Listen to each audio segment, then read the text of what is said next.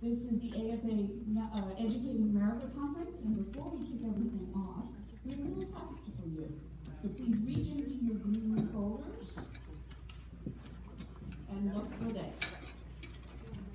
And we're going to need the lights out for this portion. If you don't have this in your folder, please raise your hand.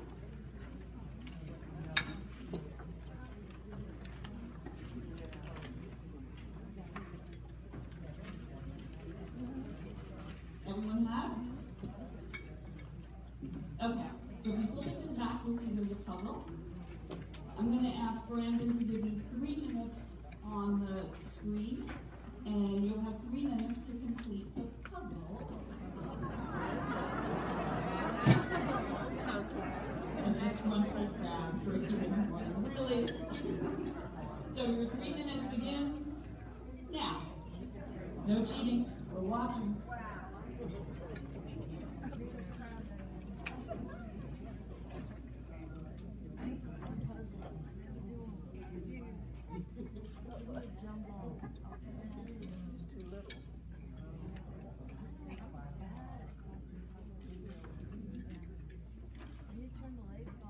And I'm not going to be in the lane and say 2 minutes and 36 seconds left.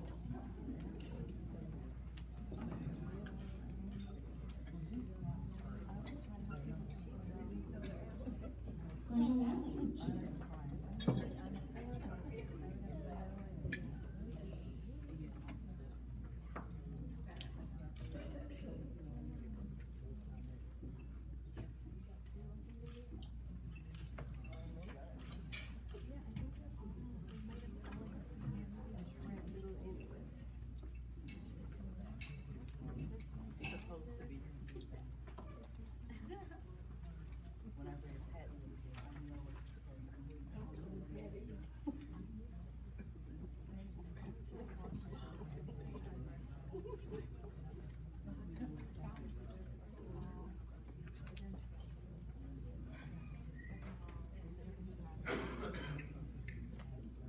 Show our hands and who's done already?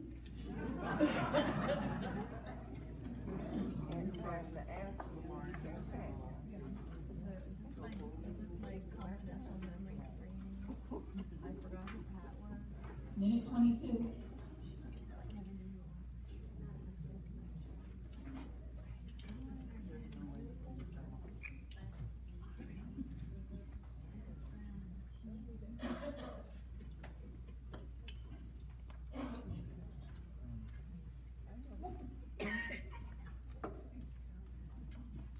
I'm talking about all the laughter here that you guys are all done. 52 seconds.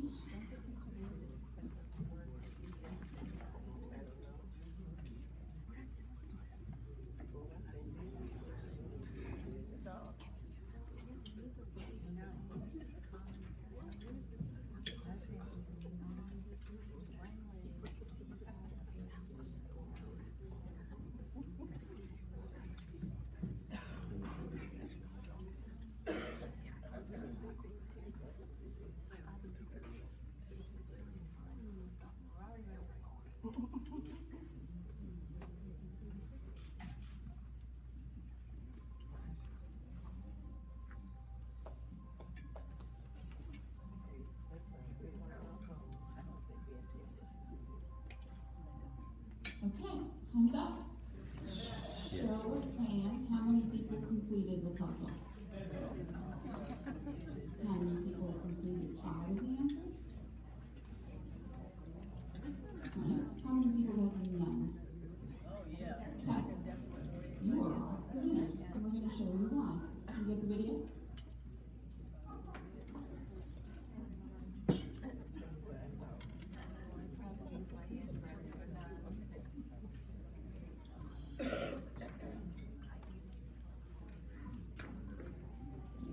I'm crossword editor for the New York Times. This puzzle has a special story behind it. Only one person knows all the answers, but she doesn't remember them anymore.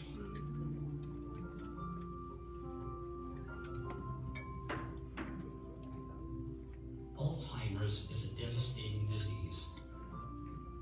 wanted to demonstrate its effects and show how the AFA can help. So we took a common hobby and transformed it into a way of experiencing the disease. First, we learned facts about patients' lives by interviewing their relatives. My grandmother is Catherine. She had forgotten to feed the dog. She found a doll, named it. My dad's name is Richard. My name is Dad. Completely burned the fried chicken. Then, we had Will Shorts create puzzles based on each patient's life and the answers they can no longer find. We worked with the biggest newspapers in the United States to have the puzzles covertly published, making enthusiasts struggle to find the simplest answers.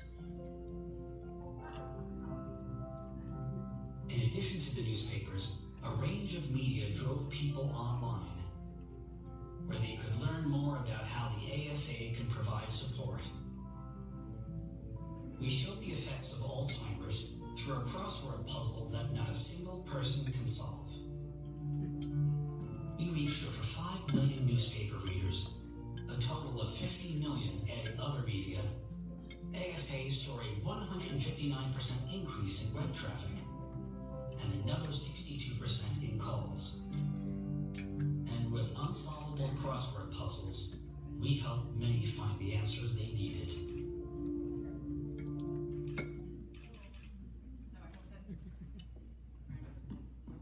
I hope that makes everyone that didn't complete the puzzle feel good. We're supposed to. Once again, my name is Josie DeCat. I'm the Senior Vice President of the Alzheimer's Foundation of America. This is the AFA Educating America Tour. Atlanta is our 25th stop.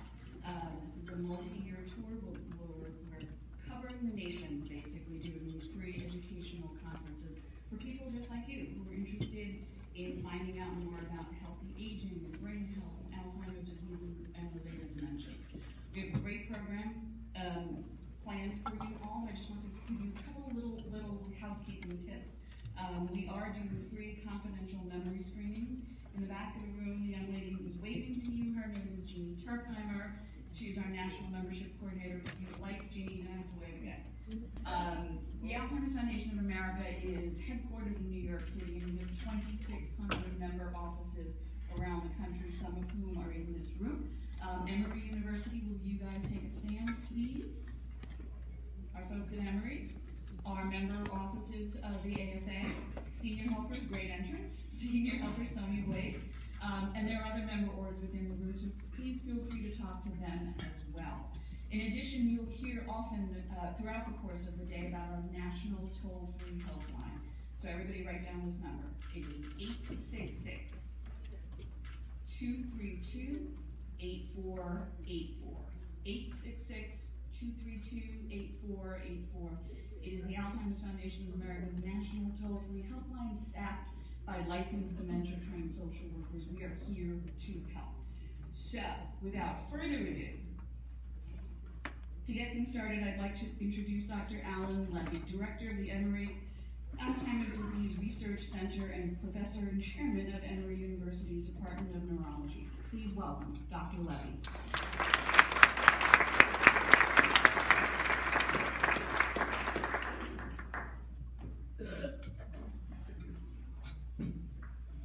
Good morning, everybody. Good morning. Louder. Good morning, everybody. Good morning. Awesome. Wake me up. It's a pleasure to be here. Thank you, Josie, and the foundation for being here on the tour.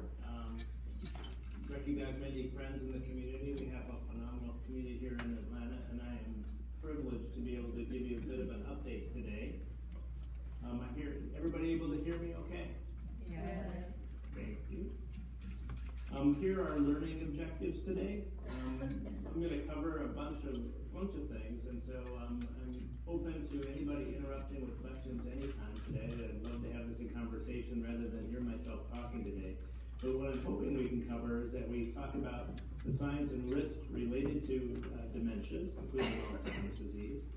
You're going to hear a lot from me about the importance of early and accurate diagnosis and treatment, and things that can be done to do that.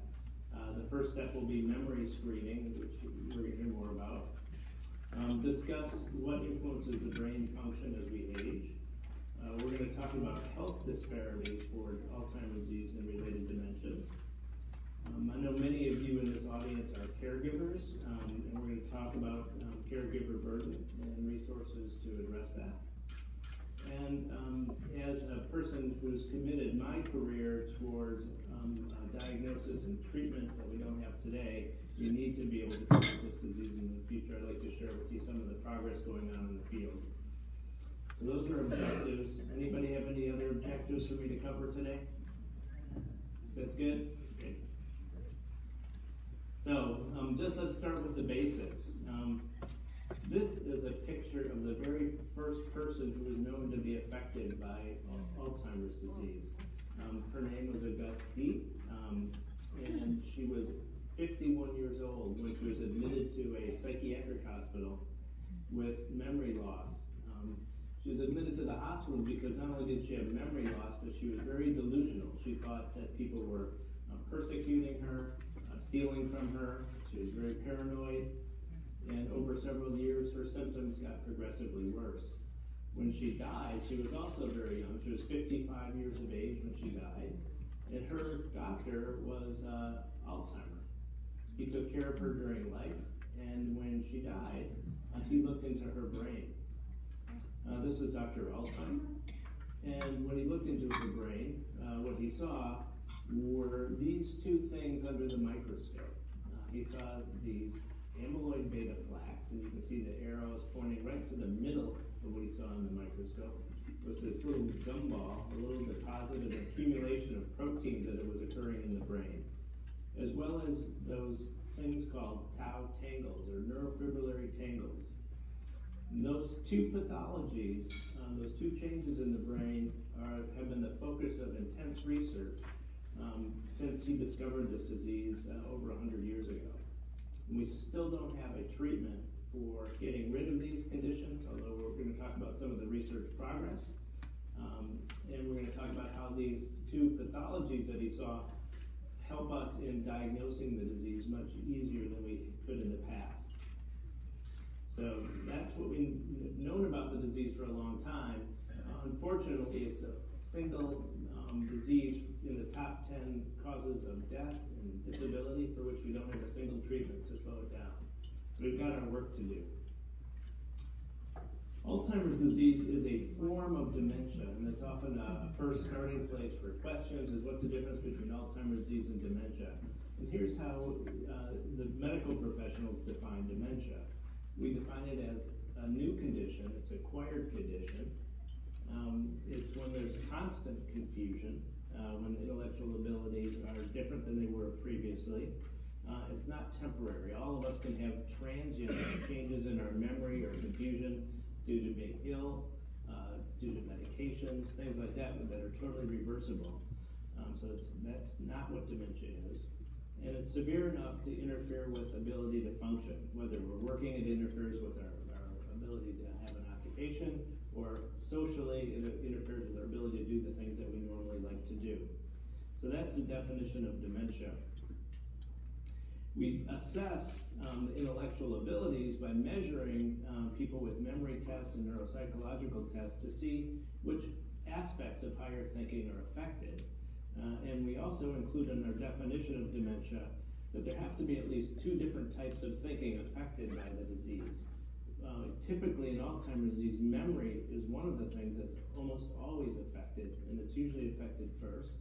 But other things that our brain is capable of, like language, like learning new activities, motor skills, our visual perceptive abilities, what are called our executive functioning, which is our ability to judge and plan activities.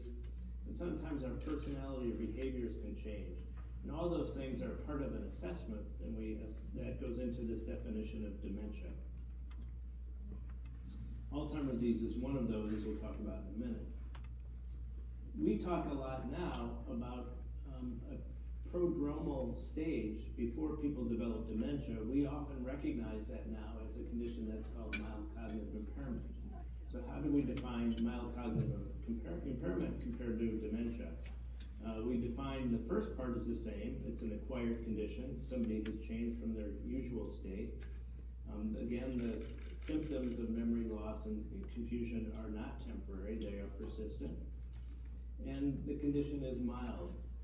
I don't like using the term mild as a doctor, because I know for many people, when I say you have mild cognitive impairment, it implies that I don't think it's important or I think it's trivial, when in fact I know that's not the case. We use the term mild by convention, but it means that there are ways for it to get worse over time.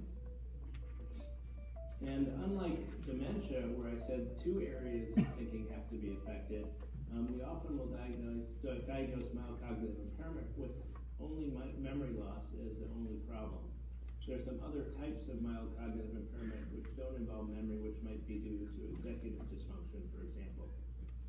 And the reason we focus on mild cognitive impairment is it's the very first symptomatic stage. So when people begin to develop isolated memory loss, and it meets these other conditions, that's a trigger to really get an evaluation, because at that stage, it's the first time a person with memory loss might be aware, or the family might be aware, or a friend might be aware, and that's our greatest chance of intervening earlier in the stage of the disease, and making sure that somebody affected by memory loss is aware of what's going on, so they can help themselves deal with it. So what typically brings a person to a doctor in these early stages of mild cognitive impairment, when there are early cognitive complaints? Some of the things we hear over and over are that somebody's forgetful. This scares the devil out of all of us, right? Who hasn't lost their keys, forgotten where they parked their car, forgot about a shopping mall? All sorts of things happen to us, and that's because throughout our life, our memories are far from perfect, and that's just human nature. So really, what the forgetfulness that becomes important is when it's a change, when there's more forgetfulness than we usually have been. Often a family will be aware of that because someone will repeatedly ask the same question. What are we doing today? And then they'll be told the answer. And 10 minutes later, they'll say the same thing. Misplacing objects is very common. Again, this is something that happens to all of us. Can't tell you how many times I put my cell phone down and forget where I put it. I drive to put glasses somewhere. That happens to everybody. But it's the frequency and persistence of that when it's really changing, when it becomes something to consider getting an evaluation. So those are all memory symptoms. Language can also be affected, and typically when our language system is affected, usually it's just difficulty finding words. Partly that's related to memory. You might recognize somebody at church and you forget their name. Or there might be an object that you don't use very often and you can't recall the name of it. Loss of initiative is a part of this disease process, and it's something that we don't pay enough attention to, I think, as doctors, and I don't think there's enough awareness in general about it. Loss of initiative is part of what I consider the executive functions, the front part of our brain that are involved in planning and initiating activity. The medical term for that is apathy. And what happens as part of the disease is people lose the initiative to do things. And all too often I hear caregivers say, you know, my spouse is just sitting around and they don't do anything. It's really important to recognize that the person affected by memory loss may not be able to control that.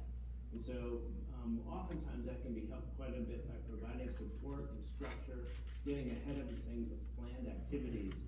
The person will often overcome that loss of initiative and do much, much better.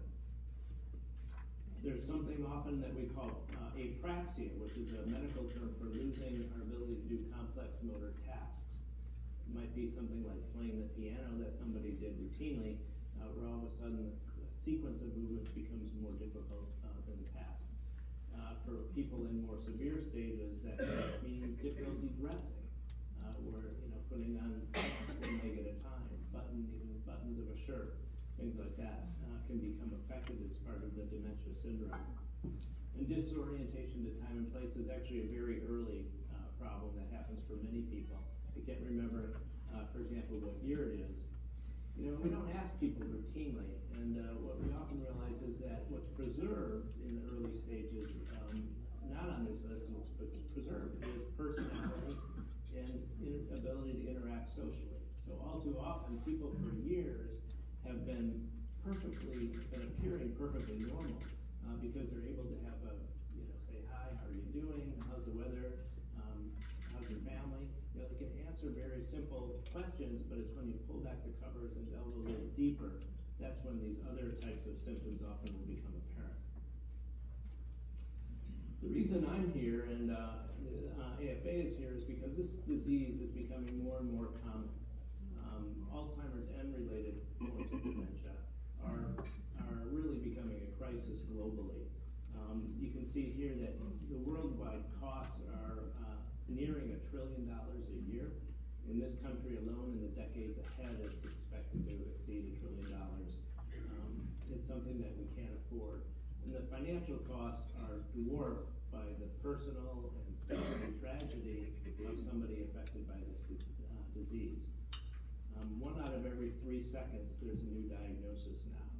We've got 10,000 baby boomers turning 65 years of age a day, and estimates are that about 1 out of every 10 of those have Alzheimer's disease. So I mentioned to you that dementia is a general term when one loses their intellectual abilities and memory gradually, and it's an acquired persistent condition. And there are many different causes, and you can see that on this pie chart that Alzheimer's disease is the biggest slice of this pie. So Alzheimer's disease is the specific form of dementia for about 2/3 of all people affected by dementia. And you can see there are a lot of other things. This is just a partial list. Some of the things like Parkinson's disease, frontotemporal dementia, vascular dementia, something related to when multiple strokes occur in the brain, causing somebody to have these same symptoms. And there are others. And so we like to now think about a precise diagnosis, because as we go forward, we're going to have to target exactly what's going on in the brain to make sure we're getting the treatment right. So again, it's a national crisis which has even a higher burden here in the southeastern United States. As shown on the map there, Georgia, South Carolina are right in the heart of one of the highest rates of Alzheimer's disease projected to have in the country. We can see that there's a predicted 35% increase by 2025 in Alzheimer's disease here in the state. So we've got a lot of work to do locally as well as globally. So let's shift gears now that we all have a common understanding of what dementia and Alzheimer's disease is. Let's talk about some of the risk factors for these conditions. And particularly, let's focus on those that we can do something about. So this is a list of risk factors. As you can see, the first 4 are mostly out of our control. Aging is by far the #1 risk factor. The older we get, the greater the chance of getting Alzheimer's disease. And that pretty much seems to cap out by the time people are 85 years of age. Nearly 1 out of every 2 people, maybe 1 out of every 3 people in some communities will be affected by Alzheimer's disease. Okay, so that's at the age of 85. The good news, if you don't have Alzheimer's disease by the time you're about 95, your chances start going down. So you got a goal. Also out of our controls are our genes. As my colleague Dr. Jim Law, who some of you know, likes to say, you have to choose your parents very wisely. So it turns out Alzheimer's disease is mostly inherited, and we can't do anything about that. We think that anywhere from about 60 to 80% of the cause of Alzheimer's disease is due to those genes that we inherit. We'll talk a little bit more about that. And so while we can't change our parents, we might be able to modify the impact of the genes that we inherit that we pose risk. Gender is also a risk for you unfortunate women out there. Sorry, girls. Women are more affected by this disease, not only as people affected, but they also bear the brunt of the disease as caregivers, as we'll talk about.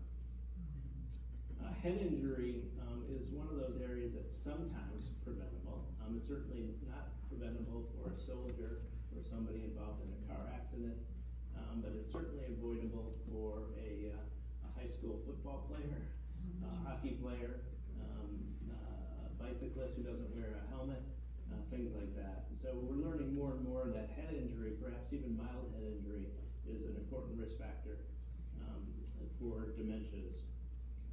Vascular disease now gets into an area where we have an enormous opportunity for us to do something about. And when I say do something about, I think it's really important that we do this throughout our adulthood, from young adulthood into middle ages, and it's not too late as we get more senior. Simply controlling blood pressure is now recognized to be a really important thing. Vascular disease is also affected by diabetes. Controlling our blood sugars can be very important for reducing vascular disease. And lifestyle, you see there, the gentleman sitting in his easy chair watching the Falcons lose.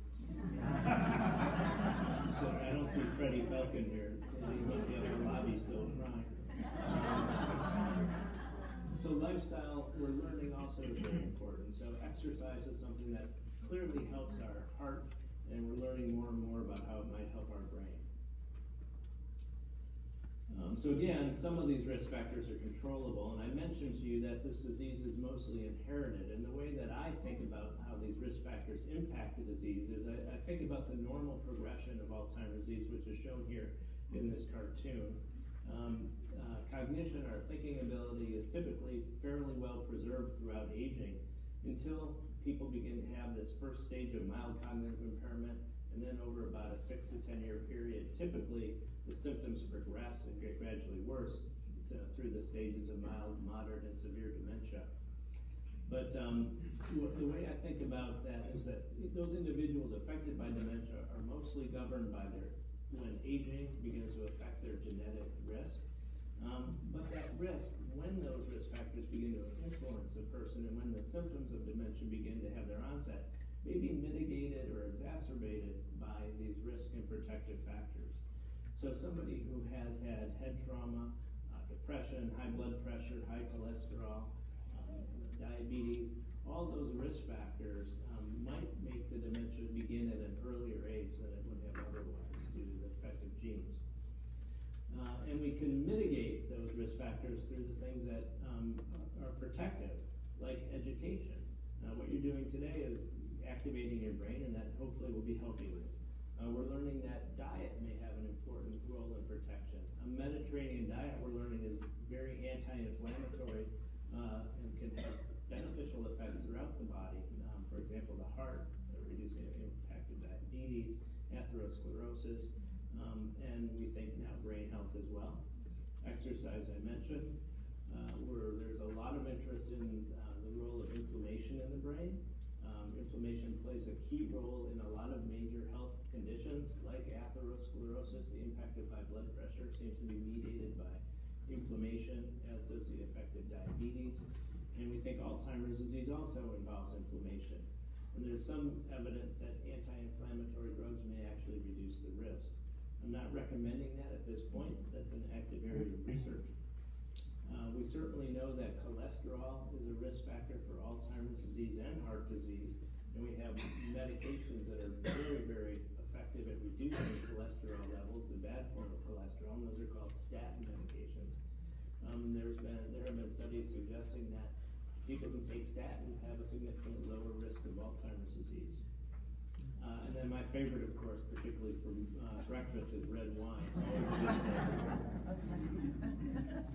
So, protecting your brain health, really it's a sort of common sense approach to maintaining overall good health. If you keep your body healthy, your brain has a better chance of being healthy. And so, these are the tenet circles of keeping yourself healthier: healthy eating, regular exercising, keeping your brain active, social connections, and we're learning also sleep is an important aspect of keeping our body and brain healthy. People often wonder, so I have a family member, or I'm personally affected by a memory loss, what am I going to do? How do I get a diagnosis, and what's involved in that? So let's talk about that for a few minutes. So I showed you this progression of Alzheimer's disease from mild, moderate to severe stages of dementia. And I start that with how we diagnose the disease, because we rely very much on the person affected by memory loss, and even more so on a family or friend to come with them to the clinic to see their doctor to tell us what's going on. There's nothing more important for us than to have some time to talk to a patient and family and learn what the situation has been. We can make most of the diagnosis just based on a careful history and understanding of what's been going on.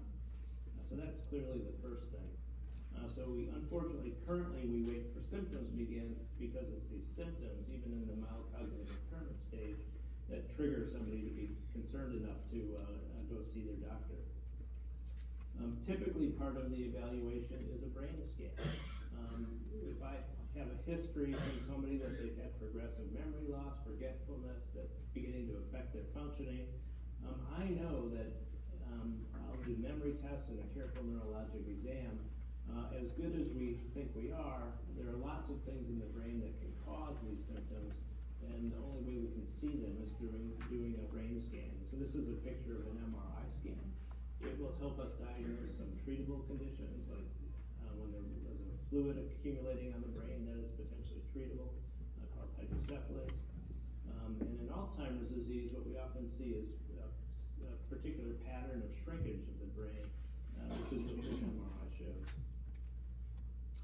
What we can't diagnose yet are very easily are the pathologies of the disease. And I showed you that, remind you about the two pathologies that Alzheimer identified, the amyloid plaques that are shown on the upper left, and the neurofibrillary tangles that are made up of this protein called tau. So those microscopic changes we can't see on a brain scan. We don't get those in a blood test. We don't get those from memory tests. So mostly what doctors do is rely on their judgment to guess whether the amyloid and the tau tangles are present. That's changing rapidly. There's another really important thing on this slide that I want you to take away, and that's when the amyloid and the neurofibrillary tangles are developing. You can see that's to the far left. They begin to occur at a much younger age than even the very first symptoms of memory loss. So we now think that those changes of Alzheimer's disease are present in the brain beginning about 20 years before the first symptoms. It's really staggering, 20 years. So I mentioned that nearly 1 out of every 2 people at age 85 have Alzheimer's disease. That means they had Alzheimer's disease 20 years earlier and didn't know it. So that's really been important for us to realize as doctors and researchers, because my chance of helping someone in the future is going to be much better if I can get ahead of the game, not wait till the disease process has affected the brain for 20 years. So that's where a lot of research is headed, trying to improve our ability to diagnose and detect people in these pre-symptomatic stages. And then, of course, we want to couple that with more effective intervention so that in the future, obviously, we want to prevent this disease entirely. So what's going on for early detection? I told you what typically happens when people come to the clinic. We'll do some blood tests to make sure they don't have B12 deficiency or diabetes and things like that. And we'll typically do memory tests. Those of you who are brave enough to get a memory screening today, I'm not sure, what is our memory screening going to be composed of today?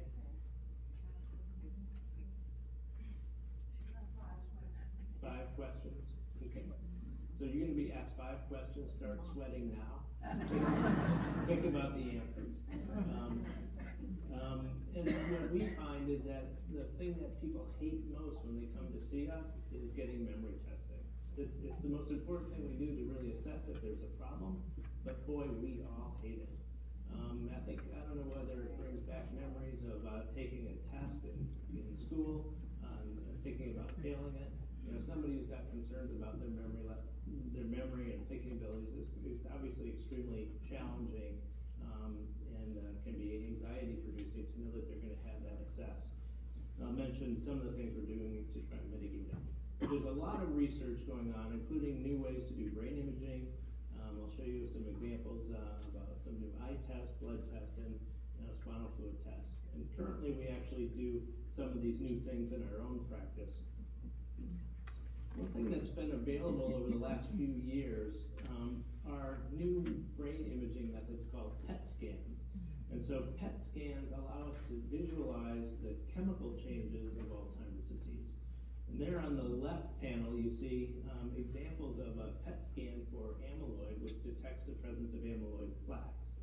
And so you can see in that panel on the left, there are 3 pictures of brains. There's a person with Alzheimer's disease on the left, and the areas of red and yellow are highlighting the parts of the brain where there's a lot of amyloid plaque accumulation.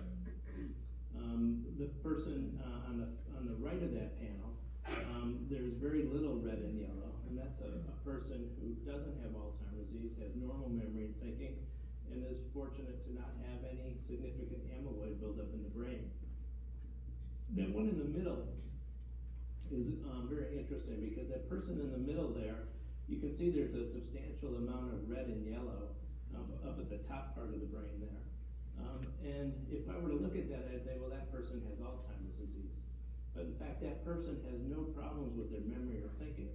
So clinically, they don't have Alzheimer's disease. So they're one of these people that we now recognize as in the preclinical stages of the disease where the pathology is there, but they yet don't have symptoms. So that's one of the pathological features. And there on the right, there's some new research PET imaging methods to allow for the first time the visualization of the neurofibrillary tangles. And that's, you can see 2 brains there. One on the left is, again, a normal person without any accumulation of the neurofibrillary tangles. And the one on the right, you can see the rim of the neurofibrillary tangles in yellow and red, which are the high amounts of tangles present in the cerebral cortex of a person. So the FDA has approved, we can do amyloid imaging. Anybody who comes to see us in clinic, I would recommend that you not ask for it, because your insurance company and Medicare won't pay for it. The cost of this varies from hospital to hospital, but typically now around $10,000 to $15,000 that would be asked to pay for out of pocket. Probably not a good use of your money right now. We don't like to do that. So we want to develop more effective, cheap ways that are more widely available. That might change. Medicare is considering whether to approve that. And we might see it approved if there is a medication which becomes a very expensive medication to effectively slow the disease. If that happens, as we predict will happen in the next few years, Medicare might actually require these expensive PET scans to make sure that there's a justification for the expensive medications.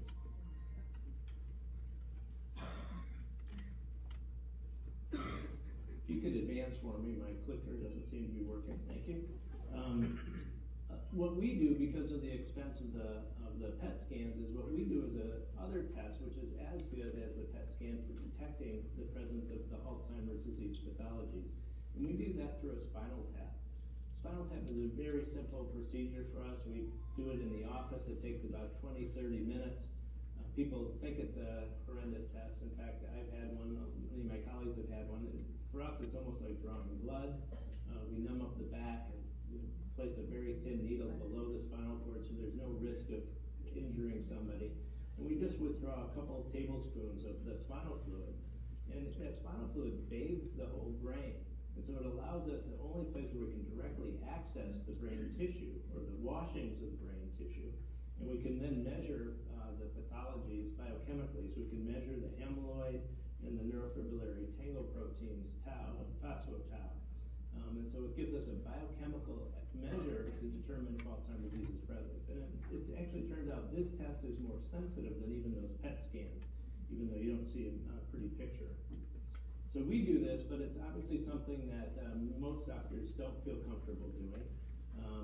And many people are very fearful of having a spinal tap, which I hope we can correct with education and awareness.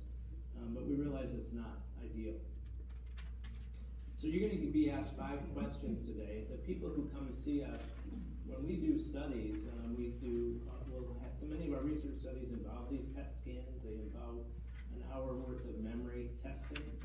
They involve the spinal tap. And after doing all that, our patients tell us the one thing they fear and hate the most is the memory testing. So we started working several years ago on some other ways that might be much better and more fun to detect memory. I thought I'd just share with you an example of one test that we're doing. What we're able to do is show people pictures, and so we show them on a computer screen a picture, for example, of those two children sitting on a bench, and you can see that there's a little suitcase sitting next to them. And so we show people a series of these pictures, and we don't even have to tell them we're assessing their memory. We just ask them to look at it. And while they're looking at the picture, we're looking at them at which part of the pictures they're looking at, and we can measure that with a camera. And if you could advance that for me, please. And advance it one more time. And what we do is we show a series of pictures, and after about a minute or two, we'll show the same picture to people, but we'll manipulate it. So you can see when they see the picture the second time, the suitcase is missing. If you notice that the suitcase is missing, that tells us right away that you remembered seeing this picture before. So it gives us a very easy, sensitive way to measure memory. And what those bar graphs show is that, in fact, we can distinguish between people who have normal memory, mild cognitive impairment, and Alzheimer's disease. Again, if you could advance that for me. And this just compares it to a standard test. This is the MoCA score. Many of you may have heard about it. President Trump made it famous when he declared he got a perfect 30 on it. Thank you.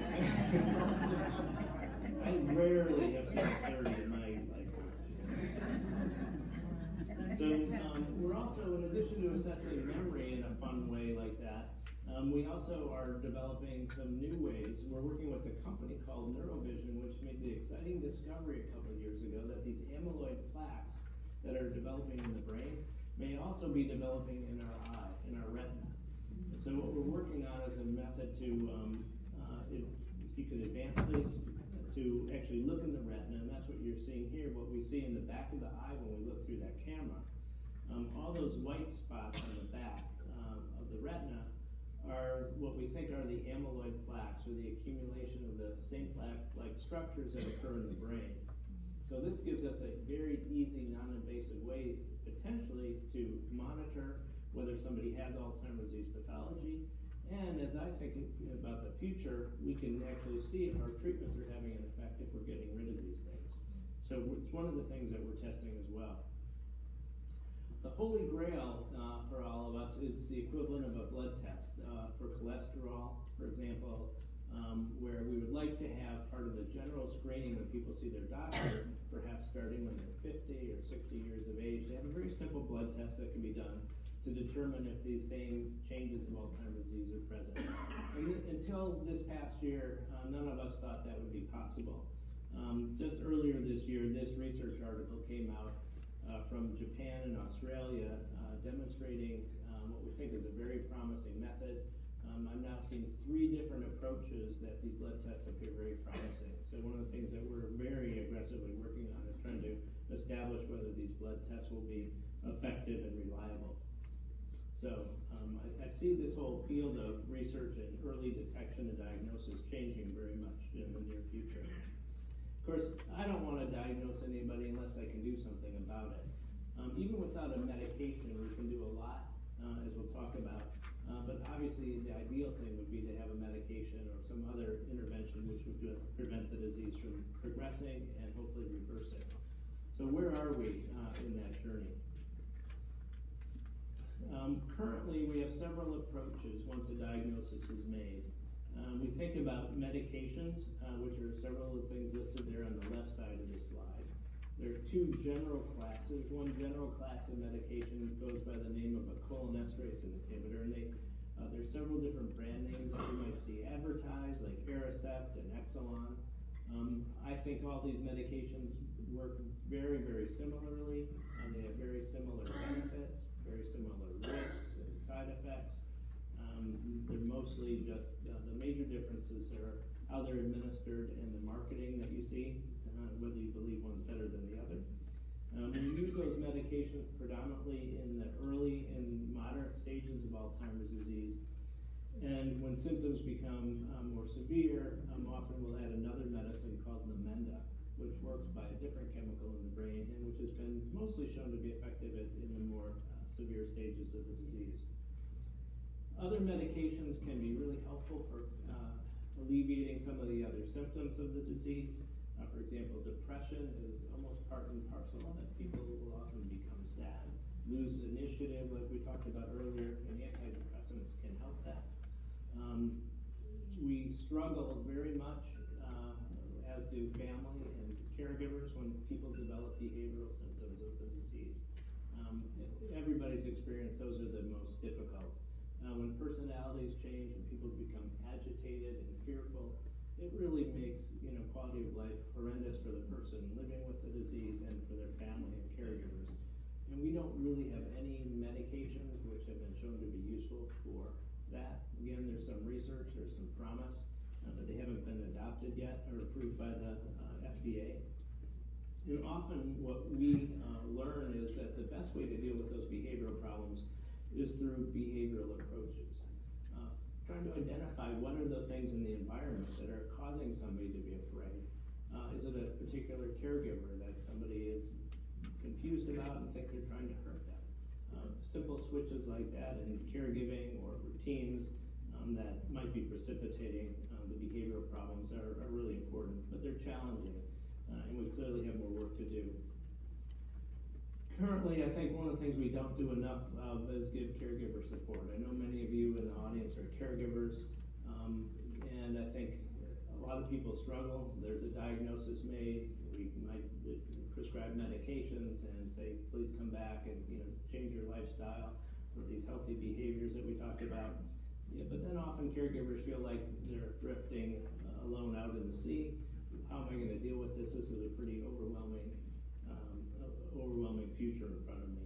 And so making sure that we provide education and resources to patient families is really the mission of the foundation, as you heard about. Certainly one of the key missions for us at the Alzheimer's Disease Research Center at Emory and other specialists. We have the Alzheimer's Association, the Rosalind Carter Caregiving Institute. There are many groups that are very committed to this, but we recognize that this is still an area where we need to do better. But it's been shown over and over again that early diagnosis coupled with providing the support helps people deal with the disease much more effectively. It can even reduce the cost of the disease by reducing the amount of hospitalizations, for example. And then most importantly, I think it gives people with memory loss the opportunity to participate in their own planning, how they want their own future to go. And although this is a pretty tough disease, I remain and have never been more optimistic about the future and the progress ahead. And oftentimes people like to participate, to do something, to contribute to how we can learn more. And it's a great opportunity for people affected by memory loss and others to participate in research to help us on this journey to hope and encouragement. So why is this important? Because even if we can delay the disease as a first step before preventing it, if we can delay the disease, we're going to be able to reduce the burden dramatically, and that's what this figure shows. So this is a disease where we have a 20-year period where it's silent before symptoms begin. Just think about that. If we identified the disease maybe 10 years before symptoms began and could delay it 5 years, many people would then live their normal life. They might die of their heart disease or cancer, but have a fully intact mind. And we like to joke in neurology that we win if you die and your mind is okay.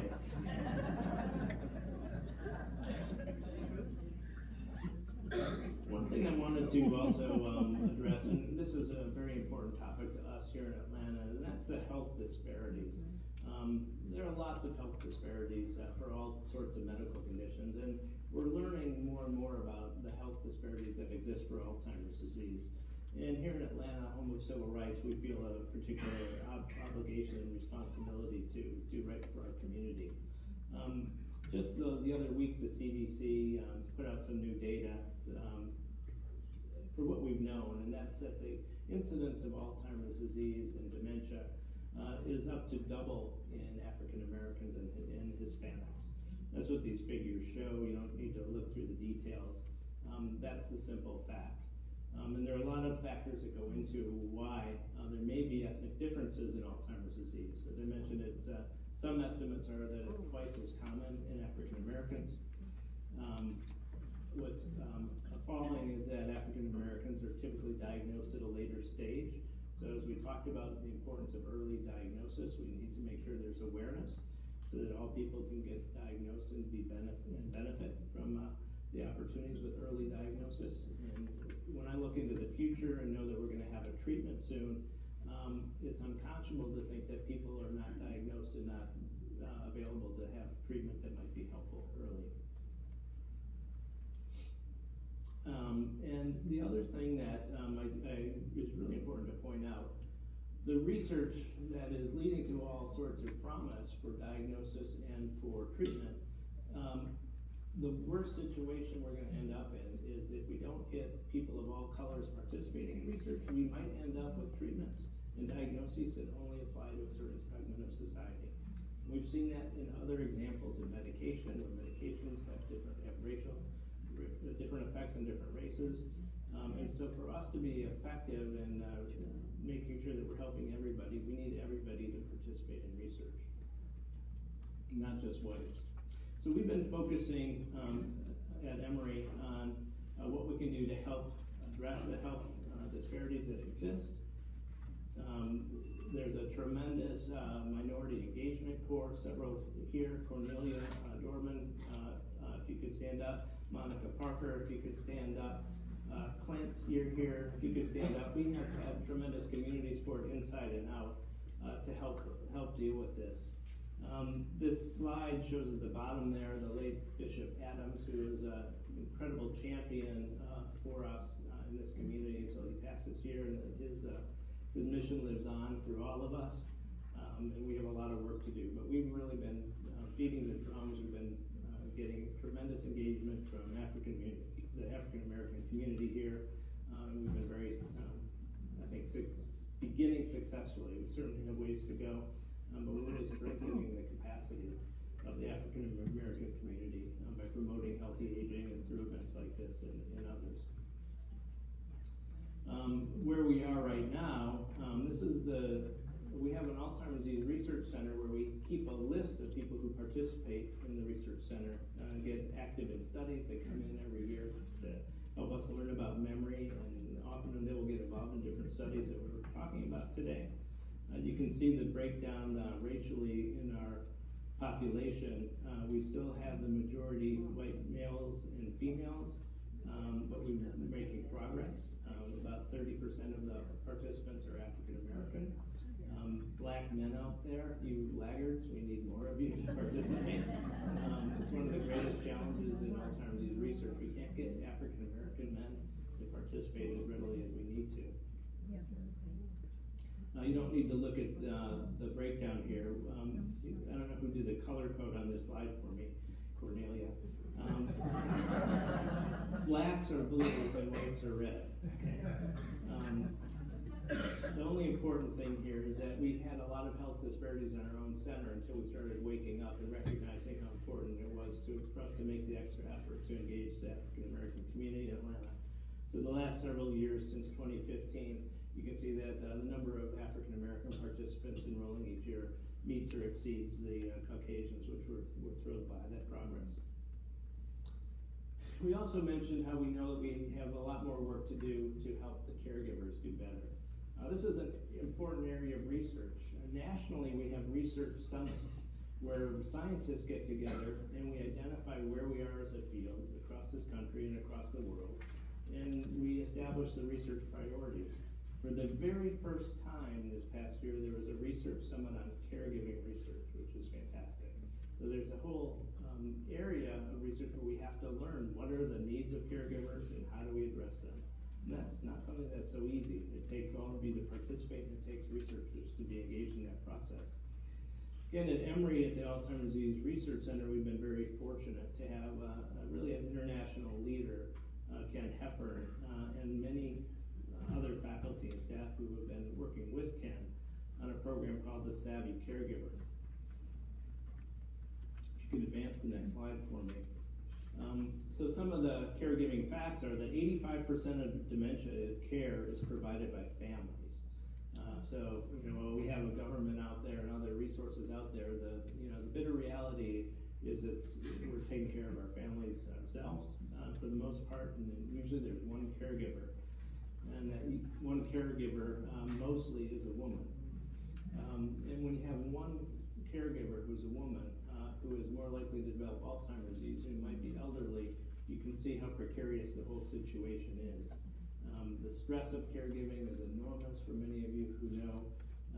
Stress will lead to all sorts of health problems, and so one has to take care of themselves as a caregiver in order to take care of their loved one. And this is not an easy journey. It goes on for years. Twice as likely as non-caregivers to become physically or emotionally ill. Not surprising. Caregivers have an immune system which is compromised, so they're more prone to getting infections or other medical problems. What happens in their caregiving role, again, it's all too well known for those who are doing it, is that they don't have time to participate in their church, their community, and to see friends, which is so necessary to rejuvenate themselves. And people don't have the money. This is an extraordinarily expensive proposition to be a caregiver, and it often is taking people out of the workplace in order to take care of their family.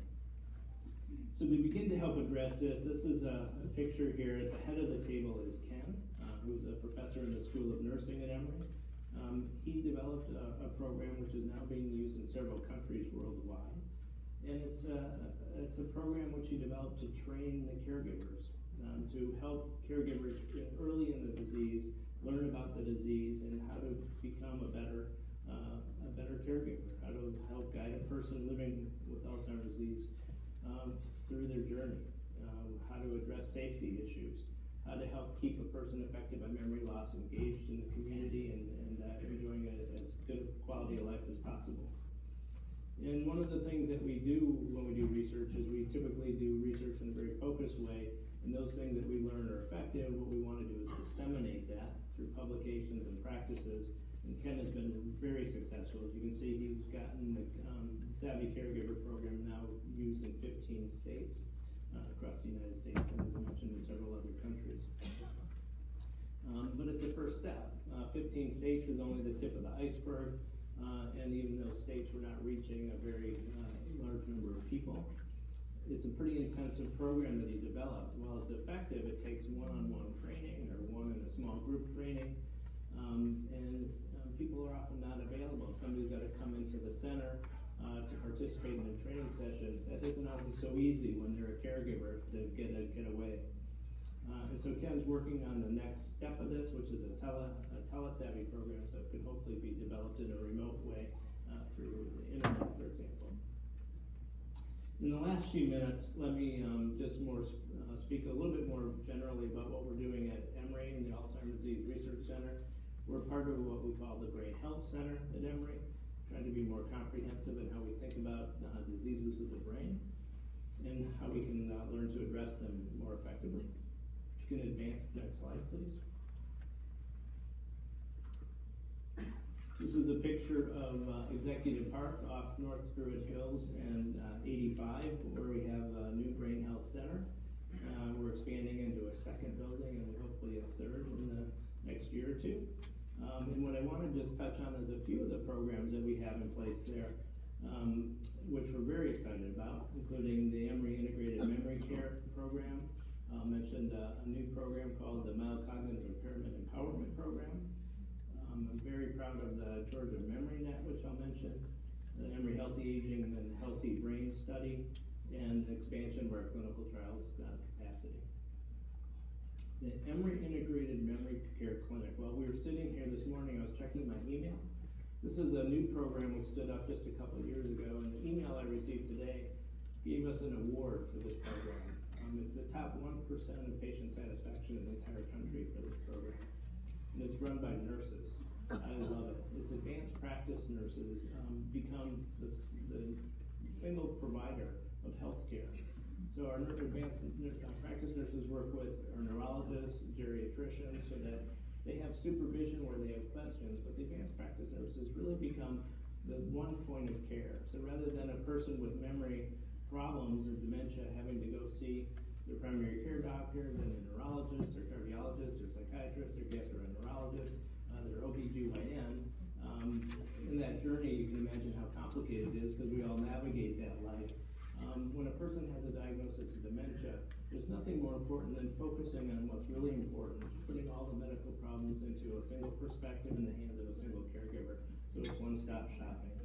And that's what our nurse practitioners have done with this integrated memory care clinic for those who are seeking, who like this solution.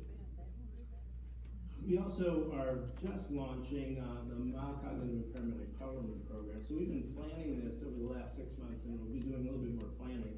But we were just awarded a very generous grant from the Cox Foundation here in Atlanta. And this has been a collaborative program that we're building with Georgia Tech. At the stage of mild cognitive impairment, when there's early stage memory loss, what we typically do is make a diagnosis. There's not a single medication that's approved for mild cognitive impairment. We might try one or two, but we really don't have any that are approved.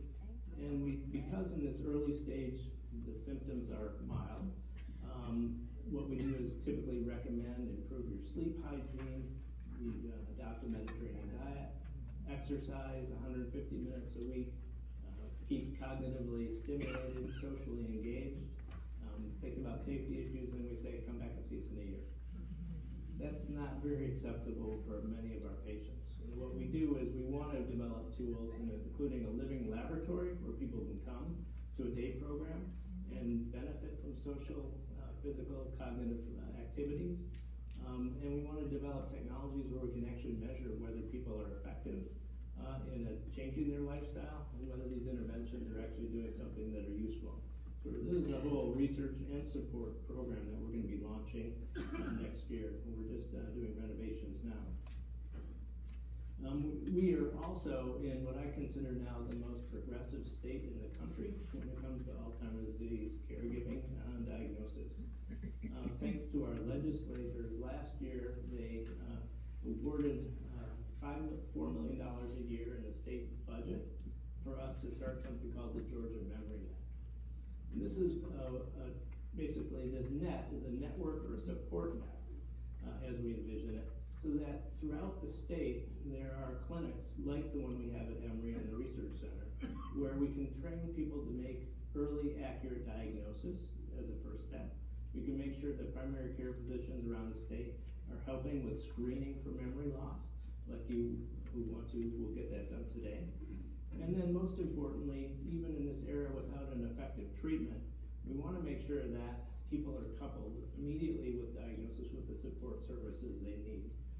Making sure they learn about foundations where help is available, and providing people in those clinics where the diagnoses are made to make sure the families and caregivers are directly linked with the support services available.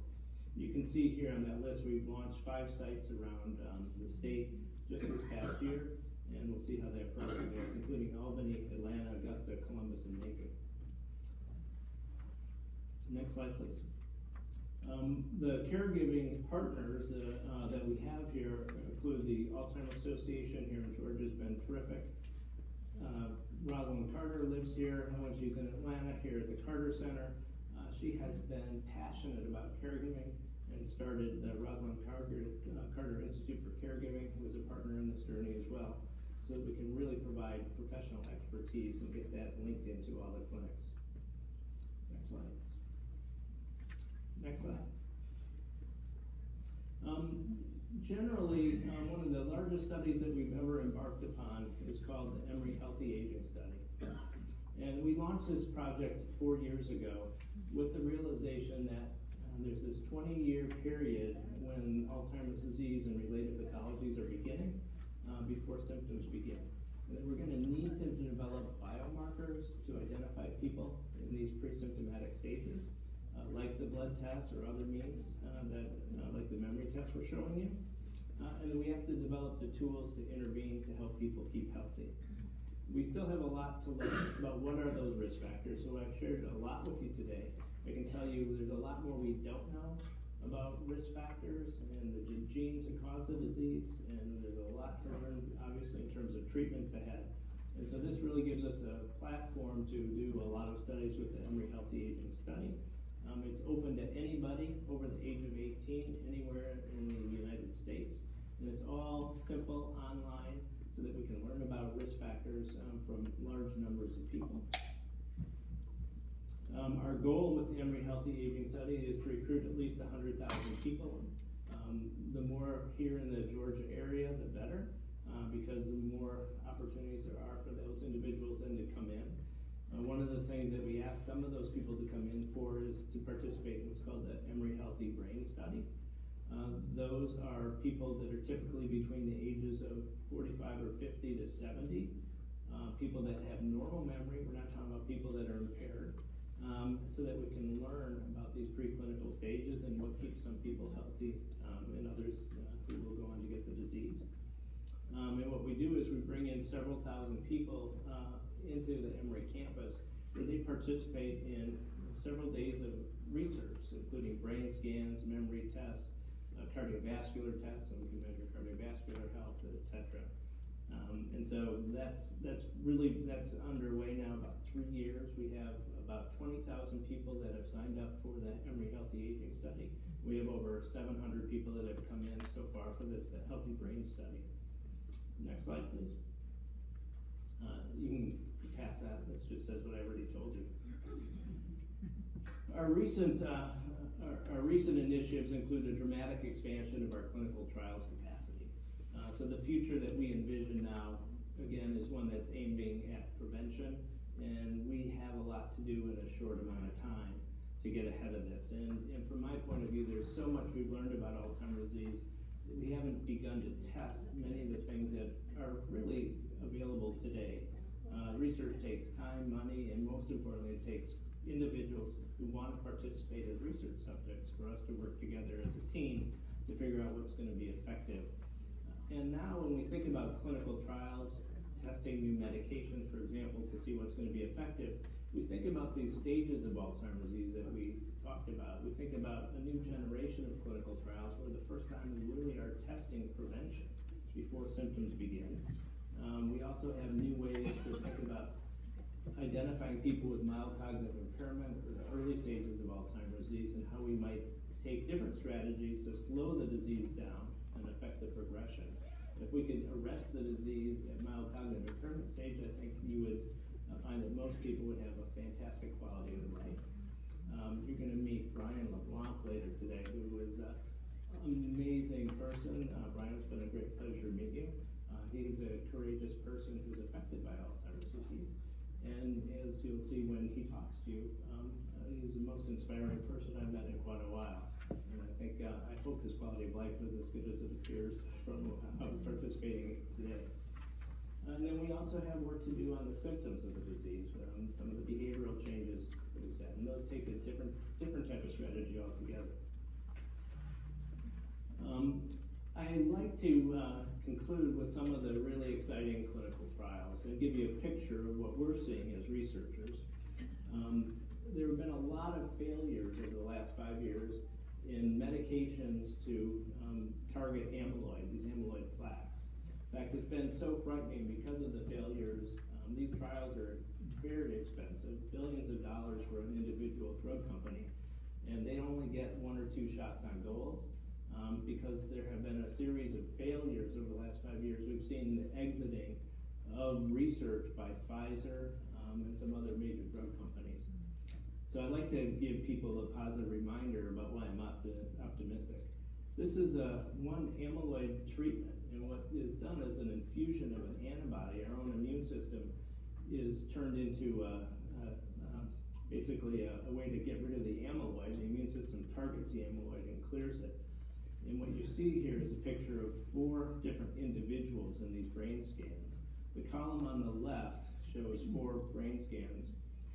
All of them have a lot of the red and yellow amyloid, which we talked about earlier, which is the PET scan showing that their brains are full of Alzheimer's pathology. The column on the right there is those same 4 individuals treated with either a placebo or increasing doses of the vaccine, the medicine called aducanumab. And what you can see is the person who received the placebo is up there on the top, and if you compare the left and the right top pictures, they look virtually identical. Over that year interval, there was not much change in the amyloid. But for those 3 other individuals treated with this antibody, you can see that the amyloid was actually cleared out of the brain. That's pretty remarkable, isn't it? We're often asked, can we slow this disease? Here we're actually reversing some of the pathology in the brain. We, of course, don't care what a picture of the brain looks like. What we really care about is how people are doing. How is their quality of life? How is their memory? How are they functioning? And these bar graphs just show that those same people that had the amyloid cleared from their brain showed less progression of the disease over the year. So this is one of the first times that I've seen very promising evidence that one of these treatments can reverse the pathology or at least arrest it and may slow the disease process. So that medication is currently in clinical trials.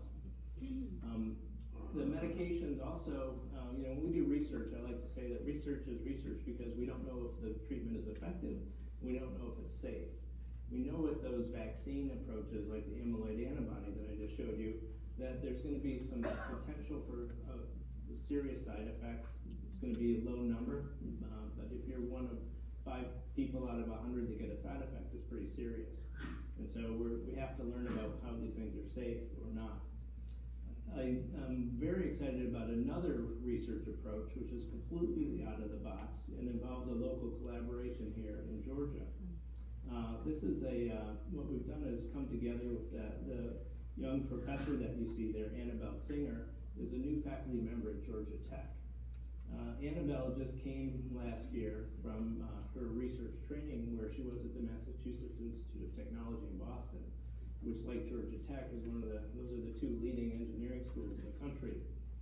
Annabelle, while she was there, figured out that she had a non-invasive treatment for mice with Alzheimer's disease. And so she's been studying mice, and she learned that if she flashed lights at a certain frequency, like a strobe light, that the brain activity would adopt the frequency of the light flicker. And what happened was that brain activity would then clear out the amyloid that was built up in the brains of those mice. It was really amazing, right? I mean, that's like science fiction. We're going to turn the lights off and on, and all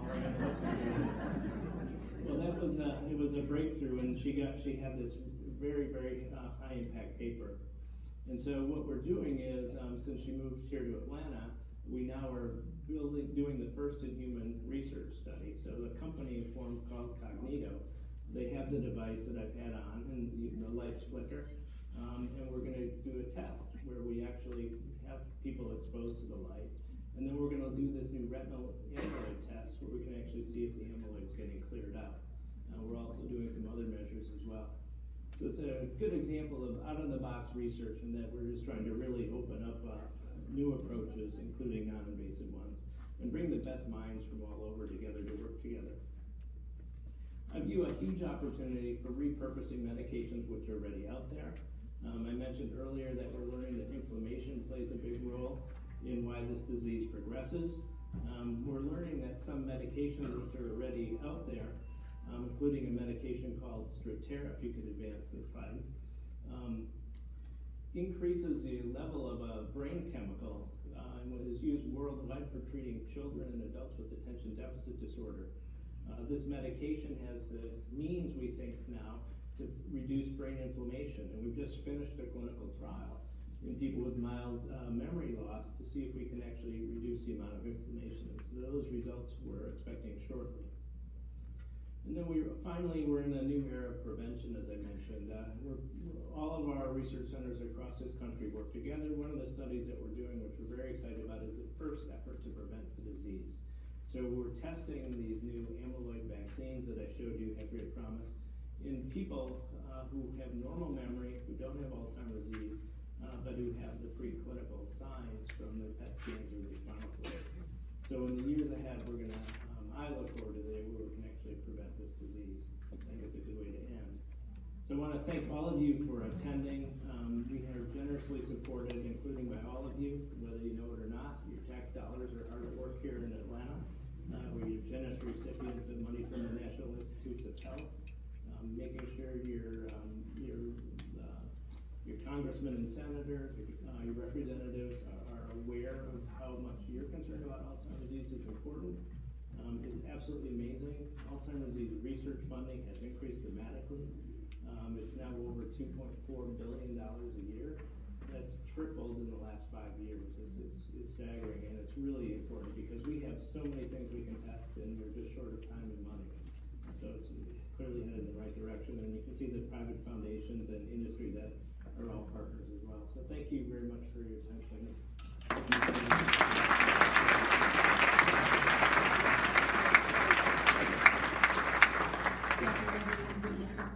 Sure, I'd be happy to. If you have a question, please raise your hand and wait for the mic. 1 second.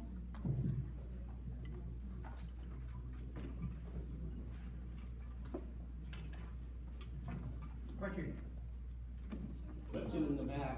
The mic will come to you in a minute. Oh, okay. I understand that focused ultrasound is helping with central tremors and that they're beginning to experiment some with Alzheimer's. And I wonder if y'all are looking at that too.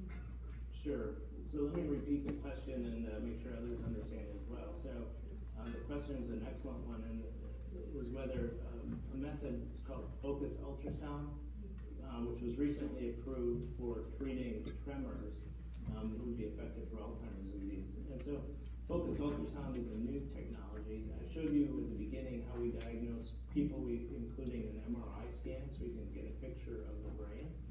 Focused ultrasound is really an MRI scan where ultrasonic waves are delivered in the MRI scan, so we can target individual regions that we can see. And if the frequency of the sound is high enough, it will actually cause a small lesion. So it actually destroys parts of the brain. So the treatment that is approved for tremor is a treatment by literally destroying a very small region of the brain, which is causing the tremor. So we don't think about using that approach for Alzheimer's disease, obviously, because we don't want to injure the brain more than it already is. There are research tools that we think if we deliver the sound at a lower intensity, we might be able to open up the brain to medications that otherwise couldn't penetrate the brain. So there's research that we and others are starting to test that, but it's very, very early stage. Dr. Lynn, I saw that you on your slides, you said that African Americans have a higher rate of Alzheimer's. So Well, I think I also said that there aren't enough black men participating. That's why I'm looking at. I want to know. That was my next question. What do I need to do to help? No, thank you so much. Thank you so much. So you are helping by helping get the word out through what you do, promoting health in your radio shows and other activities. But we'd love to have you participate, and Cornelia can help connect you with how we get involved in the study. Thank you so much. Is the disease more prevalent today than it was several generations ago? Yes. And if so, why? Okay, thank you. There you are. The disease is more prevalent. In fact, our neighbors here at the Centers for Disease Control do the annual mortality rate statistics for the country. And the last time that I saw it, the rate for Alzheimer's disease had gone up about 30% over the 10-year period, while heart disease, cancer, and stroke had all gone down. So I think there are two major reasons why the prevalence rates are going up. One is because the biggest driver is people are living longer. As I mentioned, age is the biggest risk factor, and the number of people living to past 65 and 85 continues to climb.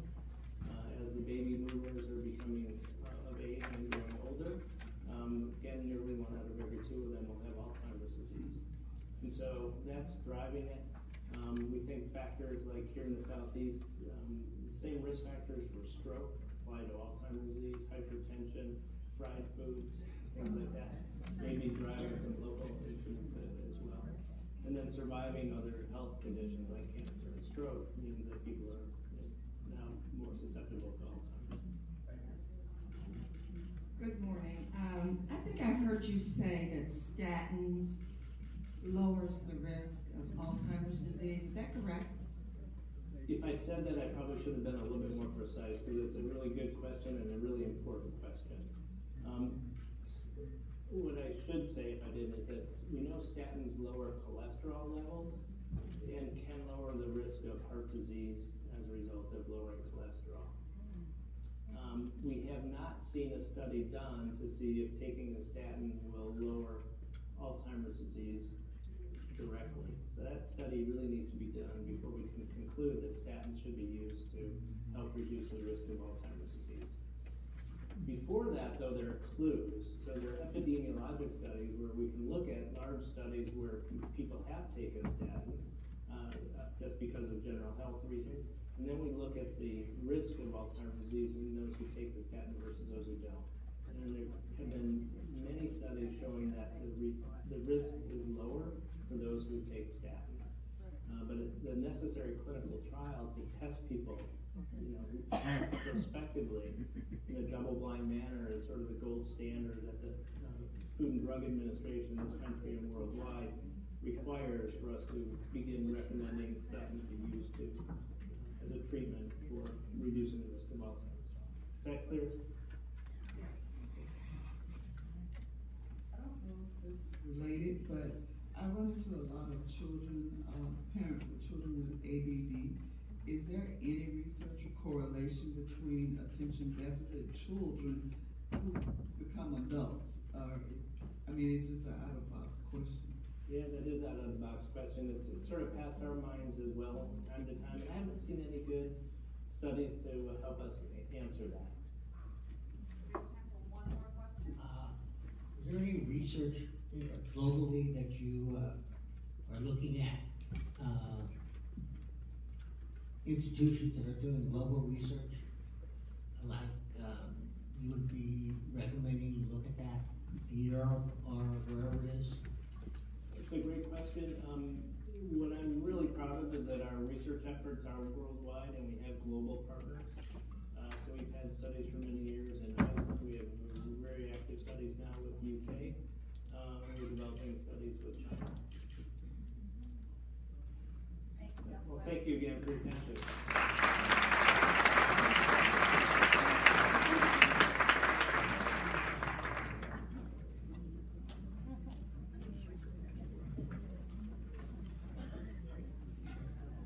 Give one more round of applause for Dr. Fleming.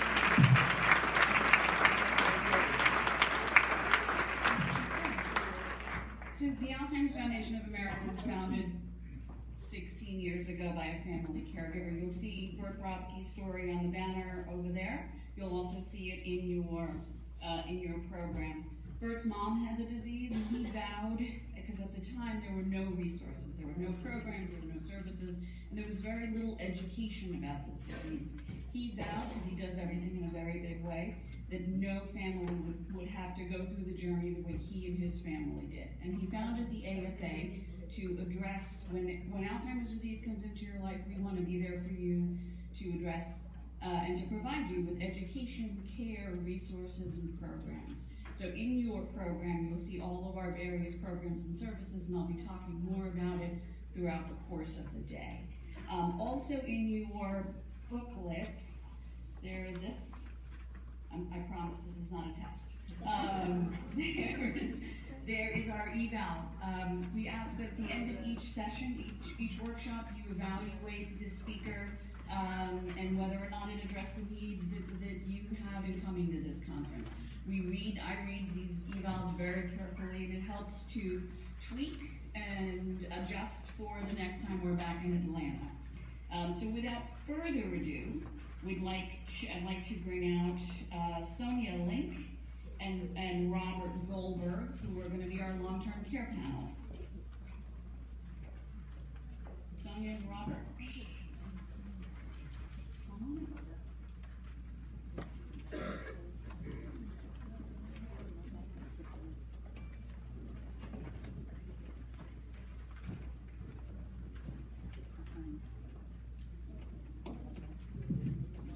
So as we talked about, when this disease comes into your life, what do you do? Knowing from personal experience, regardless of the fact that I've been with the Alzheimer's Foundation for 13, 14 years, you're still overwhelmed. And the purpose of this panel was to talk to you about programs and services and resources that are available. So I'm going to ask you, Sonia, to do a quick intro, who you are and what Senior Helpers does. Hi, Sonia Link, I'm with Senior Helpers. Senior Helpers brings in respite care to your home.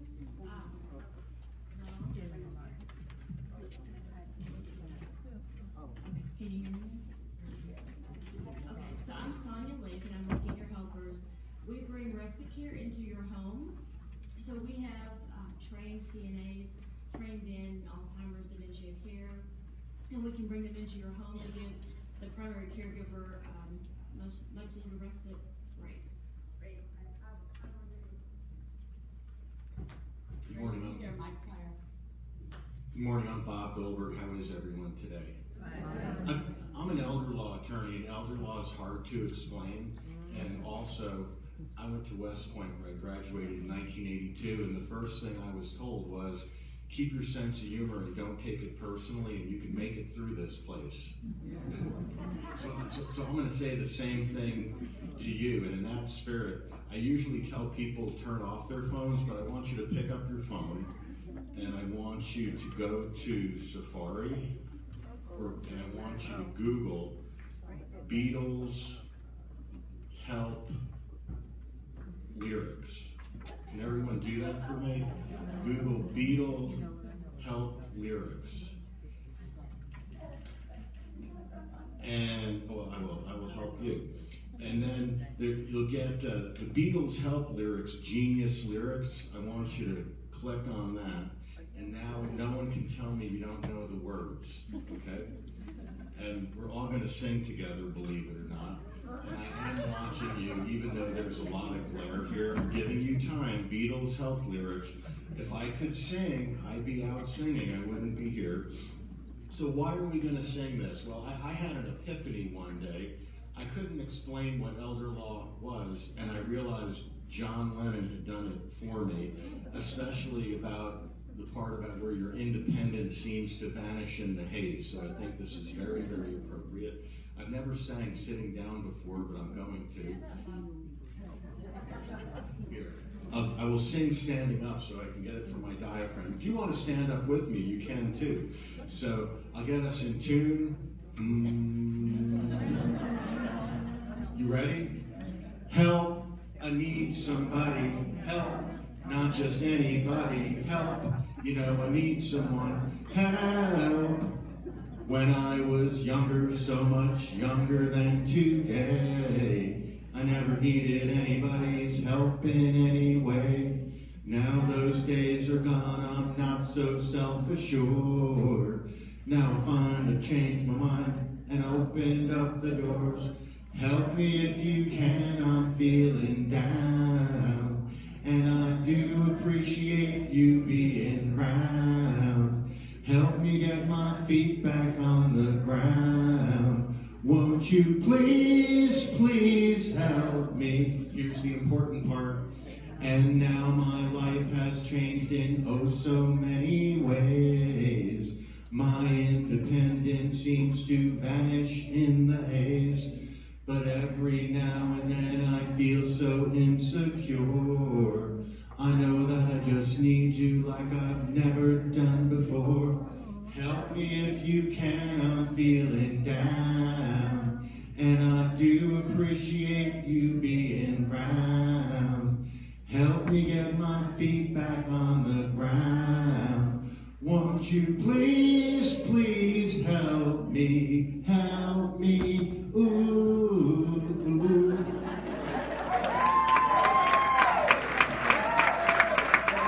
That was for you to see all the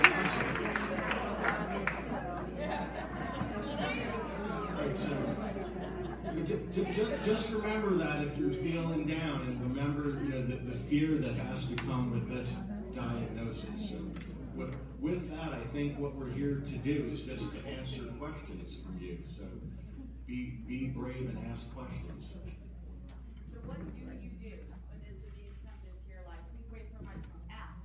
Mike.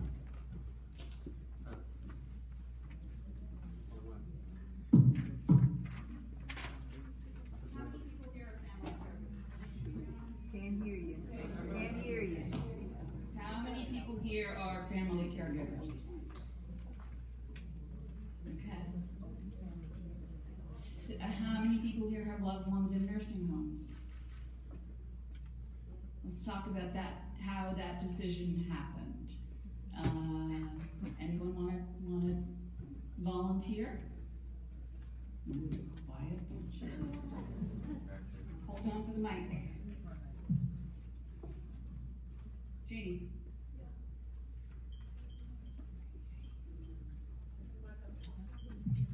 I'm a caregiver. Hold on for the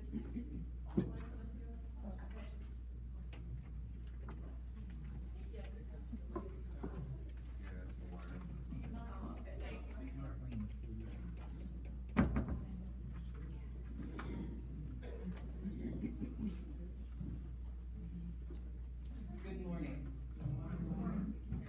Okay, I am a caregiver to an Alzheimer's spouse. My husband has Alzheimer's. And after writing someone else's story about being an Alzheimer's spouse, my husband was diagnosed and I began that journey. I got sick in year 2. I was his exclusive caregiver. I had 2 surgeries. So I was driven, we were driven to look for an alternate solution. And we chose an assisted living facility.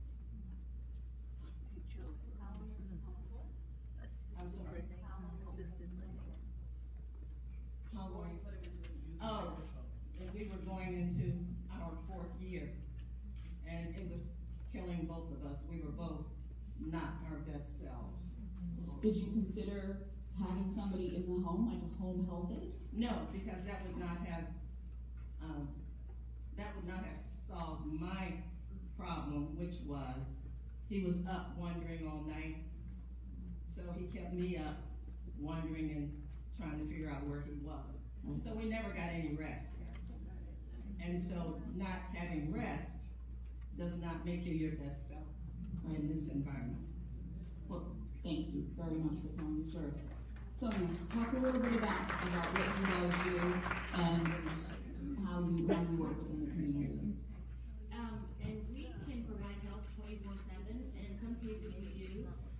Most commonly we'll come in 2-3 days a week for 8 to 12 hours a day to give a break, but we certainly can be there 24/7.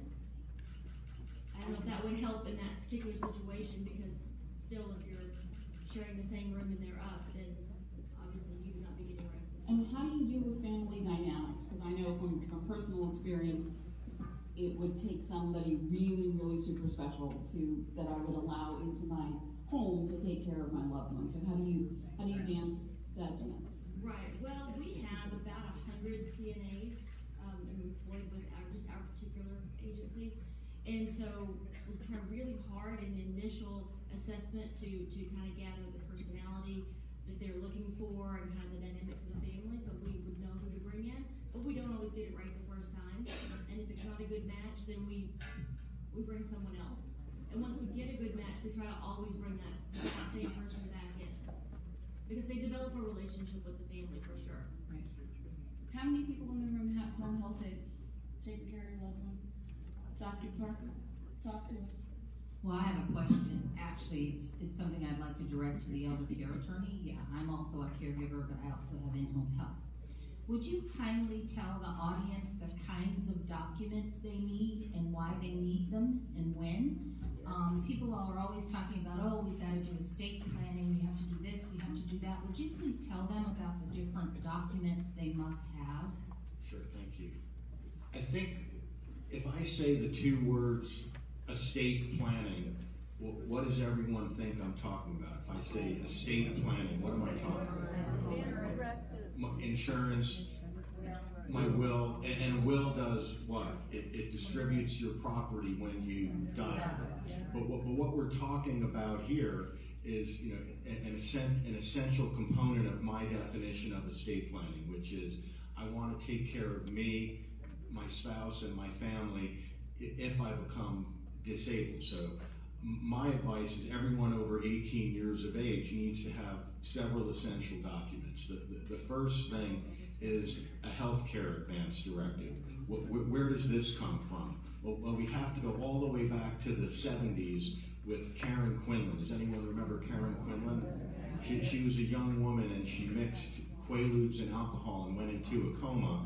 And that's when we first started having this discussion about advance directives. The next case had to do with a woman named Nancy Cruzan, and then everyone probably remembers the Terry Schiavo case.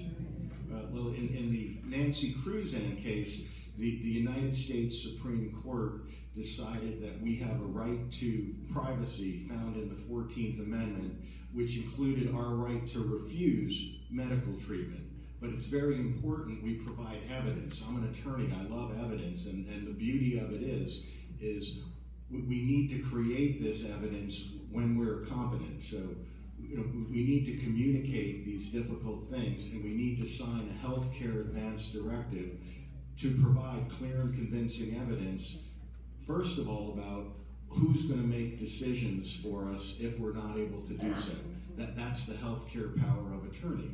We want to sign a HIPAA release so that our families can have meaningful conversations with our physicians and other healthcare providers, because our healthcare information is private to us, and we have to sign a release.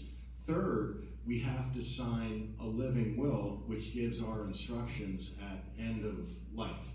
And I've been doing this for 19 years. I got into this, I went to a continuing legal education 19 years ago. Our aging parents, what every attorney needs to know, and I've been dealing with a lot of caregivers taking care of loved ones with Alzheimer's, and I phrase my living will in the following terms. I'm unable to communicate, consider whether I'm going to be able to experience a meaningful life, and make your decisions based upon that. One other thing that I have started adding to my healthcare advance directives is a dementia advance directive. What I have found is that the living will covers artificial nutrition and hydration. Again, I want you to think about the very difficult decision. Do I want to be hand-fed if I have late-stage dementia? And I like for people to have that conversation. So at base level, healthcare advance directives. Next, you have to have a durable power of attorney for financial affairs. Sounds like a simple document, but I see a lot of people making mistakes. And this is where a person named the principal gives authority to a person called the agent, who has a fiduciary responsibility, a duty of the highest order, to use the principal's finances, their money, for them. Just because you're married to someone, you don't have decision-making authority. And we do those things. We sign a healthcare advance directive and a financial power of attorney so that we can avoid guardianship and conservatorship. So, baseline, that's what you have to do. Can you elaborate a little bit on veterans and what special needs they may have and what paperwork they have to do? Yeah, and I want to go back to the first question that was asked about the family caregiver and what Sonia touched on. And I started out in elder law, and people were all about the Medicaid. I want to save the money, I want to save the money. And what I realized was that there's three goals in an elder law case. Take care of the sick person, right? We're moral human beings. We have to take care of the person whose independence is vanishing in the haze. Secondly, we have to take care of the caregiver, and I think that's what I was hearing, is that caregiving can make you sick. It can consume you like the burning bush. And then everyone is afraid to spend their money, right? So the third goal is, can I find a way to pay for care, including respite care? And people work hard their whole lives. It's okay to spend your loved one's money on care, because it's going to give them the care they need, and it's going to give the caregiver respite. And there are some public benefits available, one of them being veterans benefits. Now, there's several kinds of veterans benefits. One is called compensation for a service-connected disability. That's if you get hurt in the service. So I was in the Army, as I said. I graduated from West Point. I was a helicopter pilot. I got adult onset asthma while I was in the service, stationed in Savannah. I have a 10% disability rating. I get compensation. I get a check every month, and I get a little higher consideration on the VA healthcare system. But there's another VA benefit called pension. Actually, it's called improved pension. You might know it by the term aid and attendance, but it's really pension with aid and attendance, and that's a needs-based benefit. If you have net worth below the Medicaid limit, and the law is changing on October 18th, I will say that again, the law is changing in about 2 weeks. If you have net worth below the Medicaid limit, which is $123,600, and you're spending your money on care, you can qualify for pension. So if you're spending your money on care in the home, you're paying someone from senior helpers to come in, or you're in an assisted living, or even if you're a nursing home and you're needy, you will qualify for pension, which can be a big difference maker. So we talked about with the one before, we talked about caregiver burnout, basically, and caregivers getting sick. So, I mean, do you want to address how you all sort of step in and assist with that? Right. Well, first of all, my father had Alzheimer's, and this was about it's been 11 years ago. So my mother, being his primary caregiver, finally just kind of threw her hands up and said, "I need help." So she sold her home and moved in with us, which was great. We had plenty of room for her to move in, and then within the year, we all realized we were all really tired too, even though there were now 3 adults, 2 of us having jobs.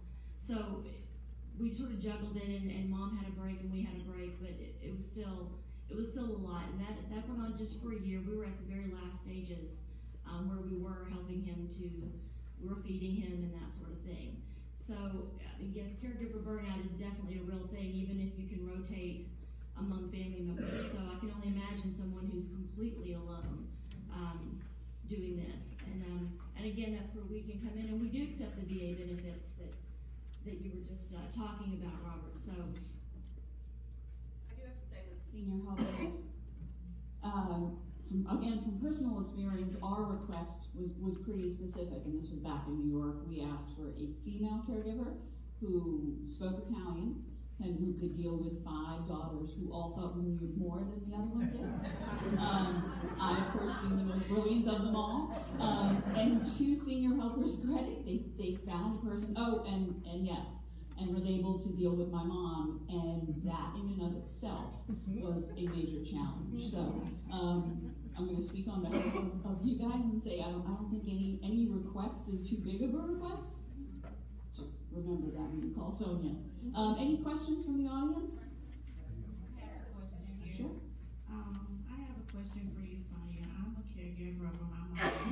I'm a full-time employee of the state.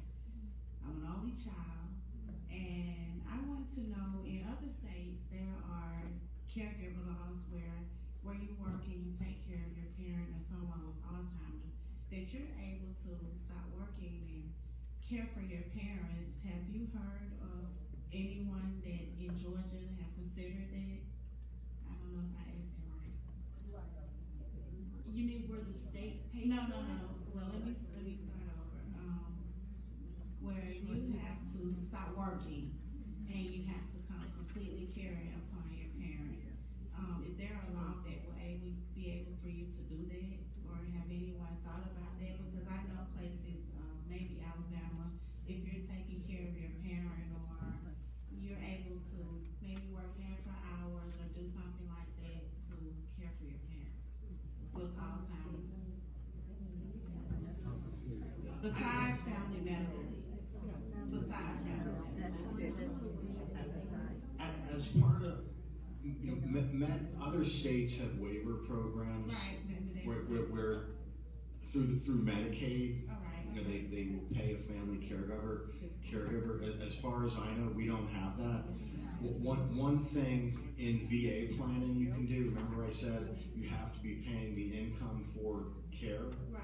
So a parent can have a family caregiver agreement with a child and pay the child for care. in order to help qualify for the VA benefit. But as far as I know, Georgia doesn't have dollars available to pay caregivers. Now, we do have a program called Home and Community-Based Services, which is a Medicaid waiver program. Specifically, it's called CCSP, Community Care Service Providers, and you can call the AAA, the Atlanta Area Agency on Aging, and tell them you're interested in applying for CCSP, the Community Care Service Provider Program, and that will give you some respite, help to pay for someone like senior helpers to come into the home with Medicaid paying for it. The other thing I would, and I'm going back to the 3 essential questions of elder law, which are, where am I going, where's my loved one going to live, who's going to take care of them, and how am I going to pay for it? And you got to put together this caregiving puzzle, inquire into adult day programs. Both private adult day programs. A lot of churches have ministries with adult day programs. A lot of times these adult day programs will be paid for by Medicaid. They might even have transportation to and from the adult day program. So it's like kid daycare, but adult daycare. Thank you. And then I'll follow up on that. And they do have those. But for instance, my father, we took him to a church daycare, adult daycare, one time. And then they said he's just too far advanced to stay. So I think they're mostly for the earlier to middle stages. I think also if you are in need of assistance, call the AFA's National Toll-Free Helpline, and we can refer you to local agencies here in the Atlanta area. Hi, my name's Fran, and 2 things. One, my mother passed away 2 years ago of Alzheimer's, or Alzheimer's-related dementia. And while she was in the hospital, in the ICU, Facebook popped up for the Emory Healthy Aging on my page, and I signed up, and I'm in the brain study, and it is not that bad. It's actually a lot of fun. So please sign up. It's really cool, and it's something to do. 2, speaking of my mother, who was from rural Georgia, not Atlanta, and twofold, so it's myself and my older brother. So what do you do when siblings don't agree on care? And because I wanted her to come here, he wanted her to stay there, and so ultimately she stayed, but there's not a lot of resources there. And how are we working with these rural areas to get resources to them? I will say that through the federal government, there's funding provided through the Older Americans Act for the AAAs, the Area Agencies on Aging. We're sitting here in Atlanta. It's the Atlanta Area Agency on Aging, but every county is divided into this bureaucracy where they're going to have a AAA. So there's probably more resources than you knew. For example, senior centers get their funding through the AAA. So you can Google, in your account. Like I know on the in Coweta County has the 3 Rivers Area Agency on Aging. So there are these divisions there. Now, if you in your situation where you and your brother were not seeing eye to eye on her care, every county in Georgia has a probate court. And you don't want to have to do this. I try and avoid this like the plague. But if you're truly not seeing eye to eye, you have to look at what's the best interest of a person who can't make decisions for themselves. And you might have to go to probate court and get a guardianship to put one person in charge to be the guardian over a ward to bring her from Louisville to Atlanta, where there are going to be more resources in a major city. Yeah, I didn't want to ruin family relations. Wait, I agree with you, but what are we looking at? The best interests of the ward, and that has to be our lodestar. Yeah, and I guess too, just to piggyback, is I feel like, and maybe I'm the only one, there needs to be more marketing, for a better term,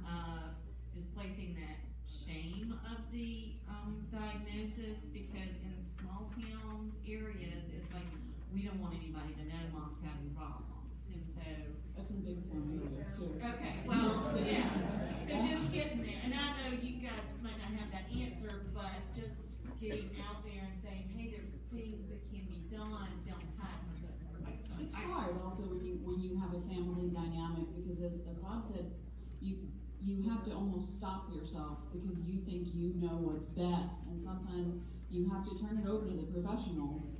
And it's not about you or your siblings; it's about your mom or your dad or whomever's affected by this disease. And that's that really difficult balance. I know for us, when I told my sisters we were contacting senior helpers, I stopped talking to them for a while, but it's okay. I dealt with it.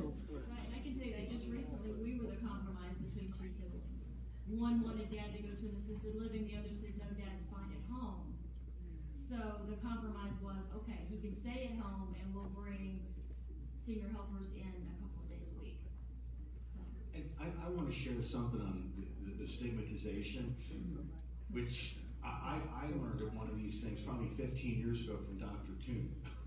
And he described Alzheimer's as organ failure of the brain. And if you accept it as organ failure of the brain, what is there to be stigmatized about? Are you stigmatized by organ failure of the heart or organ failure of the lungs? You know, it's not going crazy. It's organ failure of the brain, and you just have to re-educate.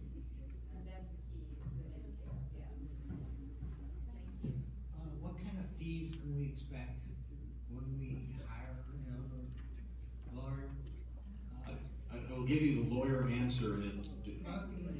It depends. I will tell you that what I charge and many other lawyers will charge is a flat fee approximately equal to one to 1.5 months of nursing home care.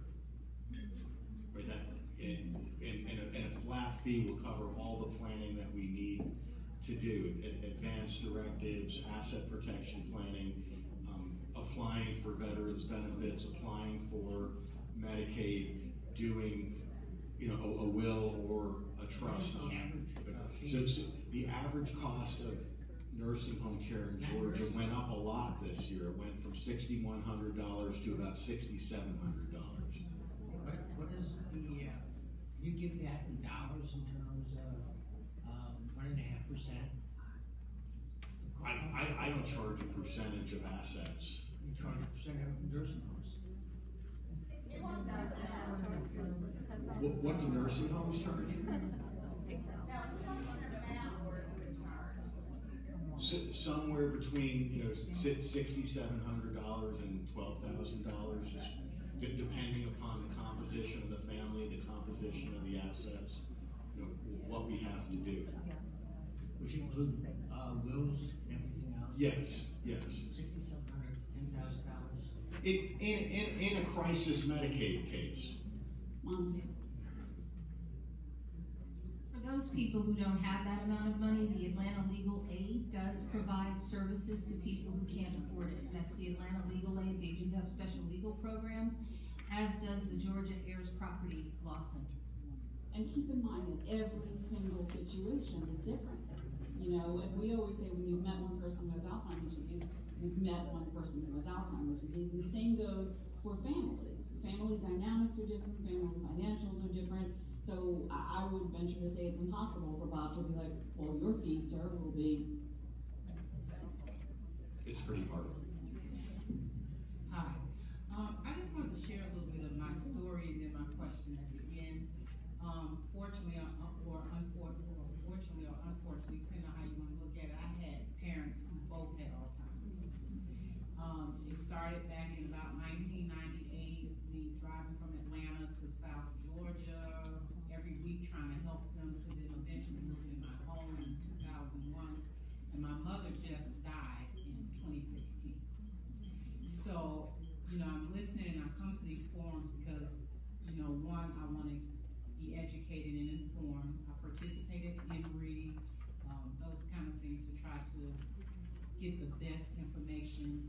And of course, I have a concern about me getting Alzheimer's with two parents having it.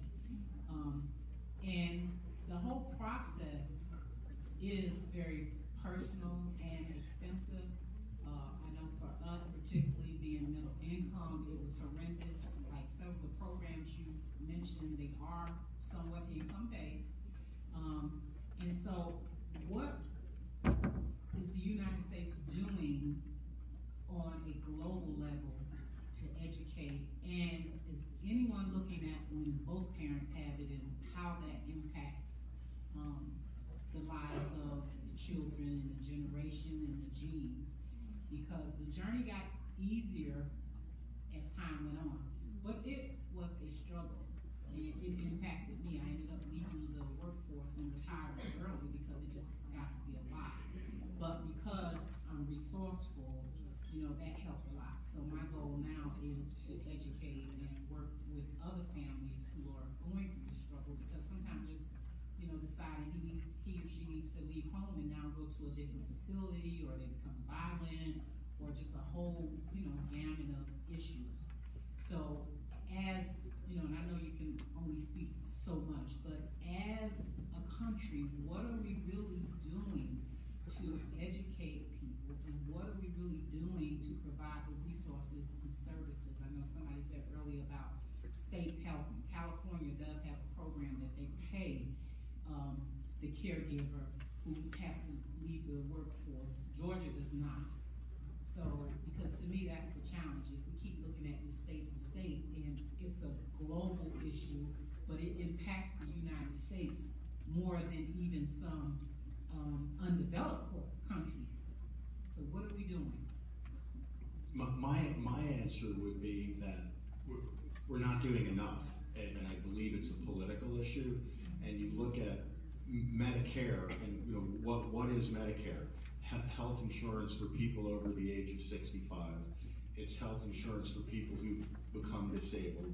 Medicare also covers end-stage renal disease for people of any age. So I would say Medicare is discriminatory, right? It's covering end-stage renal failure for people of any age, but Medicare is not covering custodial care, which is what people with Alzheimer's need.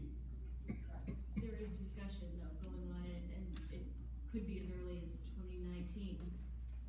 Are you ready to? Yeah, and I think what we can do, while it is a global issue, what we need to do on a state-by-state basis is have days like today where you're able to get the information and get the resources that you need, and at least start the discussion, and be connected with folks like senior helpers, be connected with the folks at Emory who, from everything I learned from our partnership with Emory, you're in a pretty special state, because you've got a university like the fine folks at Emory who are really trying to advance understanding and knowledge and awareness of this. So while it is a global issue, I think on a state-by-state basis, the more you can get educated, the better.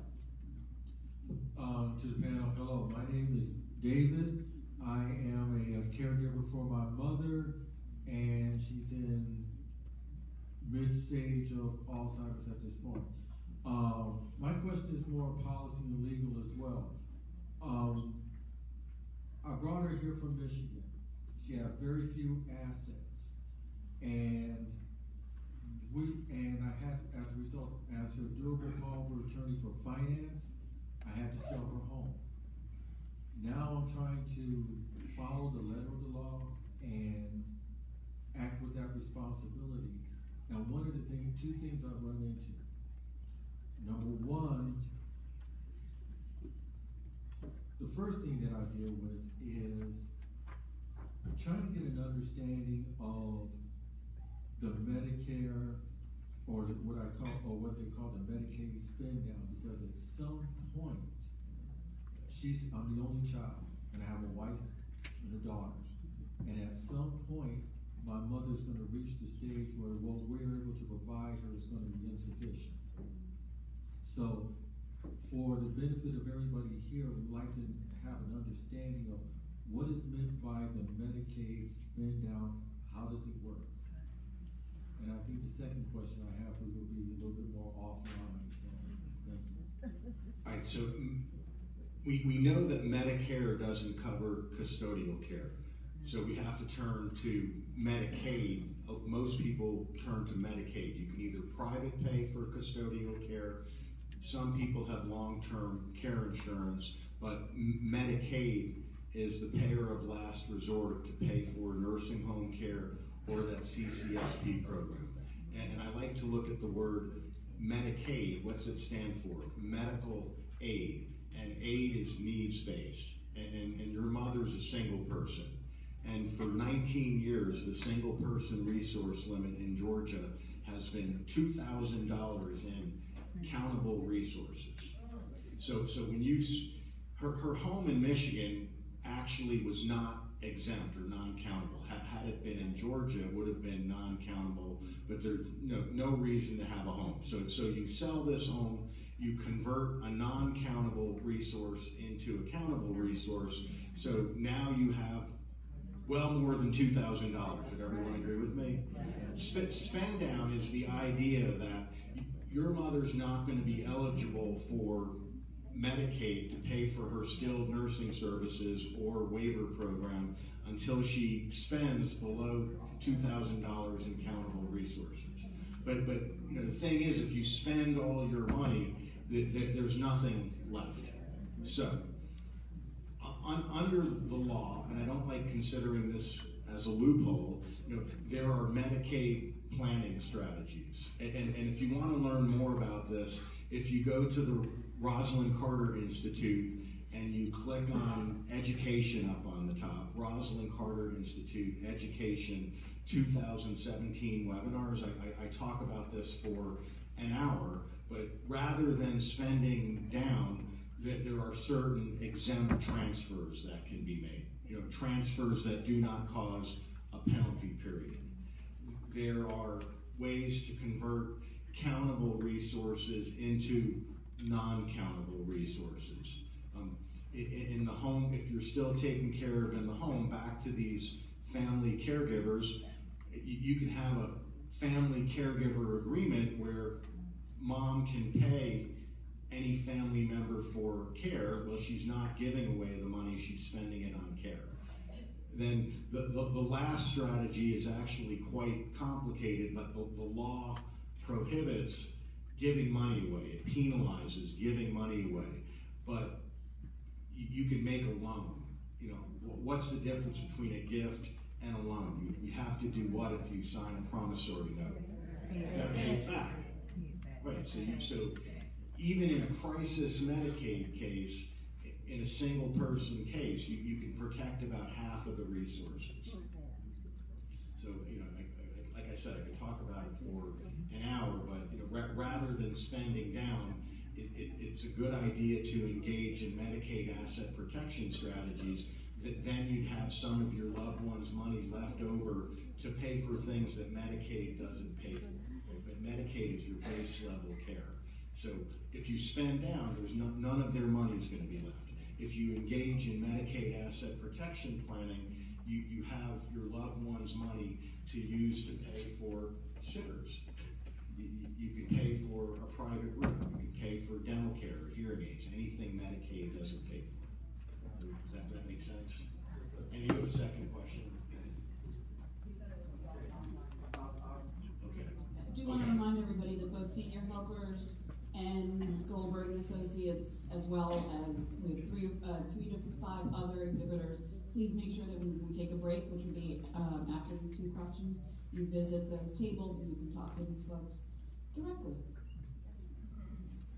Hi, my name is Sherilyn, and I provide some care for my aunt. She's actually currently in a skilled nursing facility, as we discussed outside. My primary question, without going into a whole bunch of detail, is what do you do if your loved one started the process of securing the documentation that they need, doing the living will and all of that, but they never completed that process? So you don't have durable power of attorney, whether medical or financial, yes. What kind of recourse do you have? What should you do when they're like, she's about stage 6 in her Alzheimer's journey? I would assume that if she's in a skilled nursing facility, that she doesn't have mental capacity to understand what she's doing. Sure. All right, so the law provides a mechanism where a person is unable to make significant responsible decisions about their health or safety, or they're unable to make or communicate significant responsible decisions about their finances. So on the Healthcare Advance Directive side, the law does provide a hierarchy of family members who can make decisions, but you might not know what the person's wishes are. You could go to probate court and get a guardianship over her person and have the court appoint the guardian, and that would be the one person to stop the family squabbling that we discussed. The finances is a little bit harder because unless someone has signed a durable power of financial attorney for financial affairs, then insurance companies aren't going to talk to you. The IRA custodian's not going to talk to you. Then you're going to be forced to go to probate court and have a conservator appointed. People call it a conservatorship. I went to an advanced elder law seminar once, and I realized I've been pronouncing it wrong, because a conservator is appointed to conserve the property of the ward. So you go to probate court in the county where the proposed ward, where your aunt is living. Okay, and I will just add, she did prior to that, because of a prior illness decades ago, put me on her checking account so that handling bills has not been a problem. And early on, I was able to, we had her in our home. Right. We had to put her in nursing care because she began to be a fall risk, and we could not heft her, we could not lift her. So what I'm trying to say is paying bills has not been an issue. And initially getting her to give authorization for me to handle her affairs initially was not an issue. But now that is getting to be an issue. Right, right. Right, so you were a joint owner, you could do things then, but now you're seeing problems now. Conservatorship in the county probate court where she's domiciled, where the nursing home is. Thank you. I want to know if any of you on the foundation has heard of Cebra, C-E-B-R-A. It's a fairly new, it's not a treatment, it's not a prescription, and I'm wondering if anybody in the room, it's C-E-B-R-I-A. It's a capsule. We're not medical professionals, so we're not. Pardon?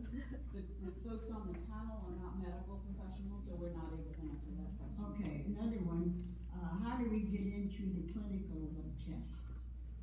You can, somebody can remember you want it. There you go. Turn around and see Dr. Parker. Okay. Last question. My name is Carol Jacobs. I was a caregiver for 5 years. My mom passed through I call it transition in 2015. Of course, it was a long journey. But my biggest thing was I wanted to talk about was long-term care. One of the things that I found that was very important, I had long-term care, but as I'm talking to other caregivers, I'd like you to elaborate a little bit on that and the importance, especially for baby boomers. If you don't have it, you need to get it. Because the expenses are skyrocketing. I paid $5,500 a month for my mother's care, plus more. But everyone doesn't have $5,500 a month.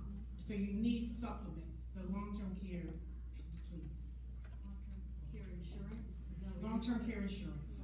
Yeah, I counsel people, I do regular estate planning also, and people will check the box.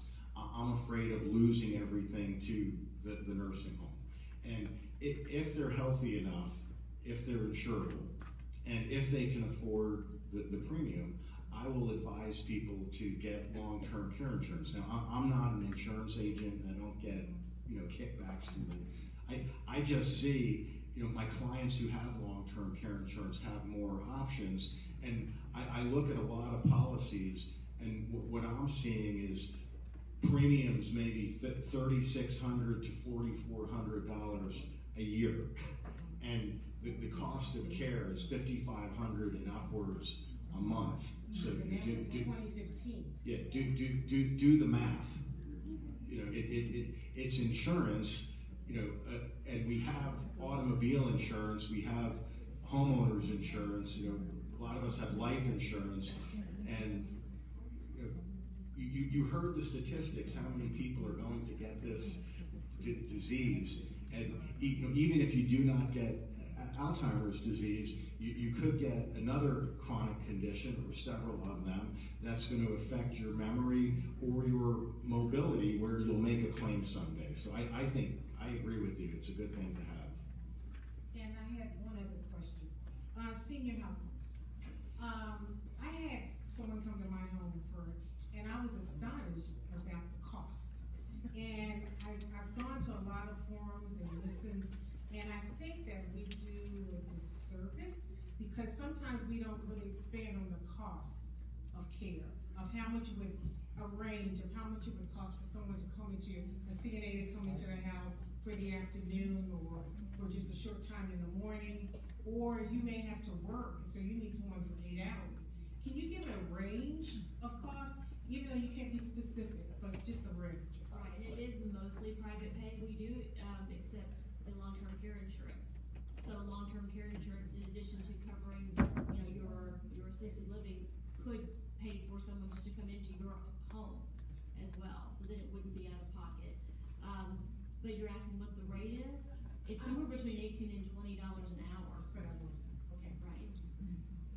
Thank you. But we do accept VA benefits, which will help pay for that, Medicaid, and again, long-term care insurance. Thank you. So as I said, both Sonia and Bob have tables, exhibit tables outside. Please visit them. We're going to take a 15-minute break. Lunch is outside. Please grab your lunch, visit the exhibit tables, and then come back on in. Please give Sonia and Bob a round of applause.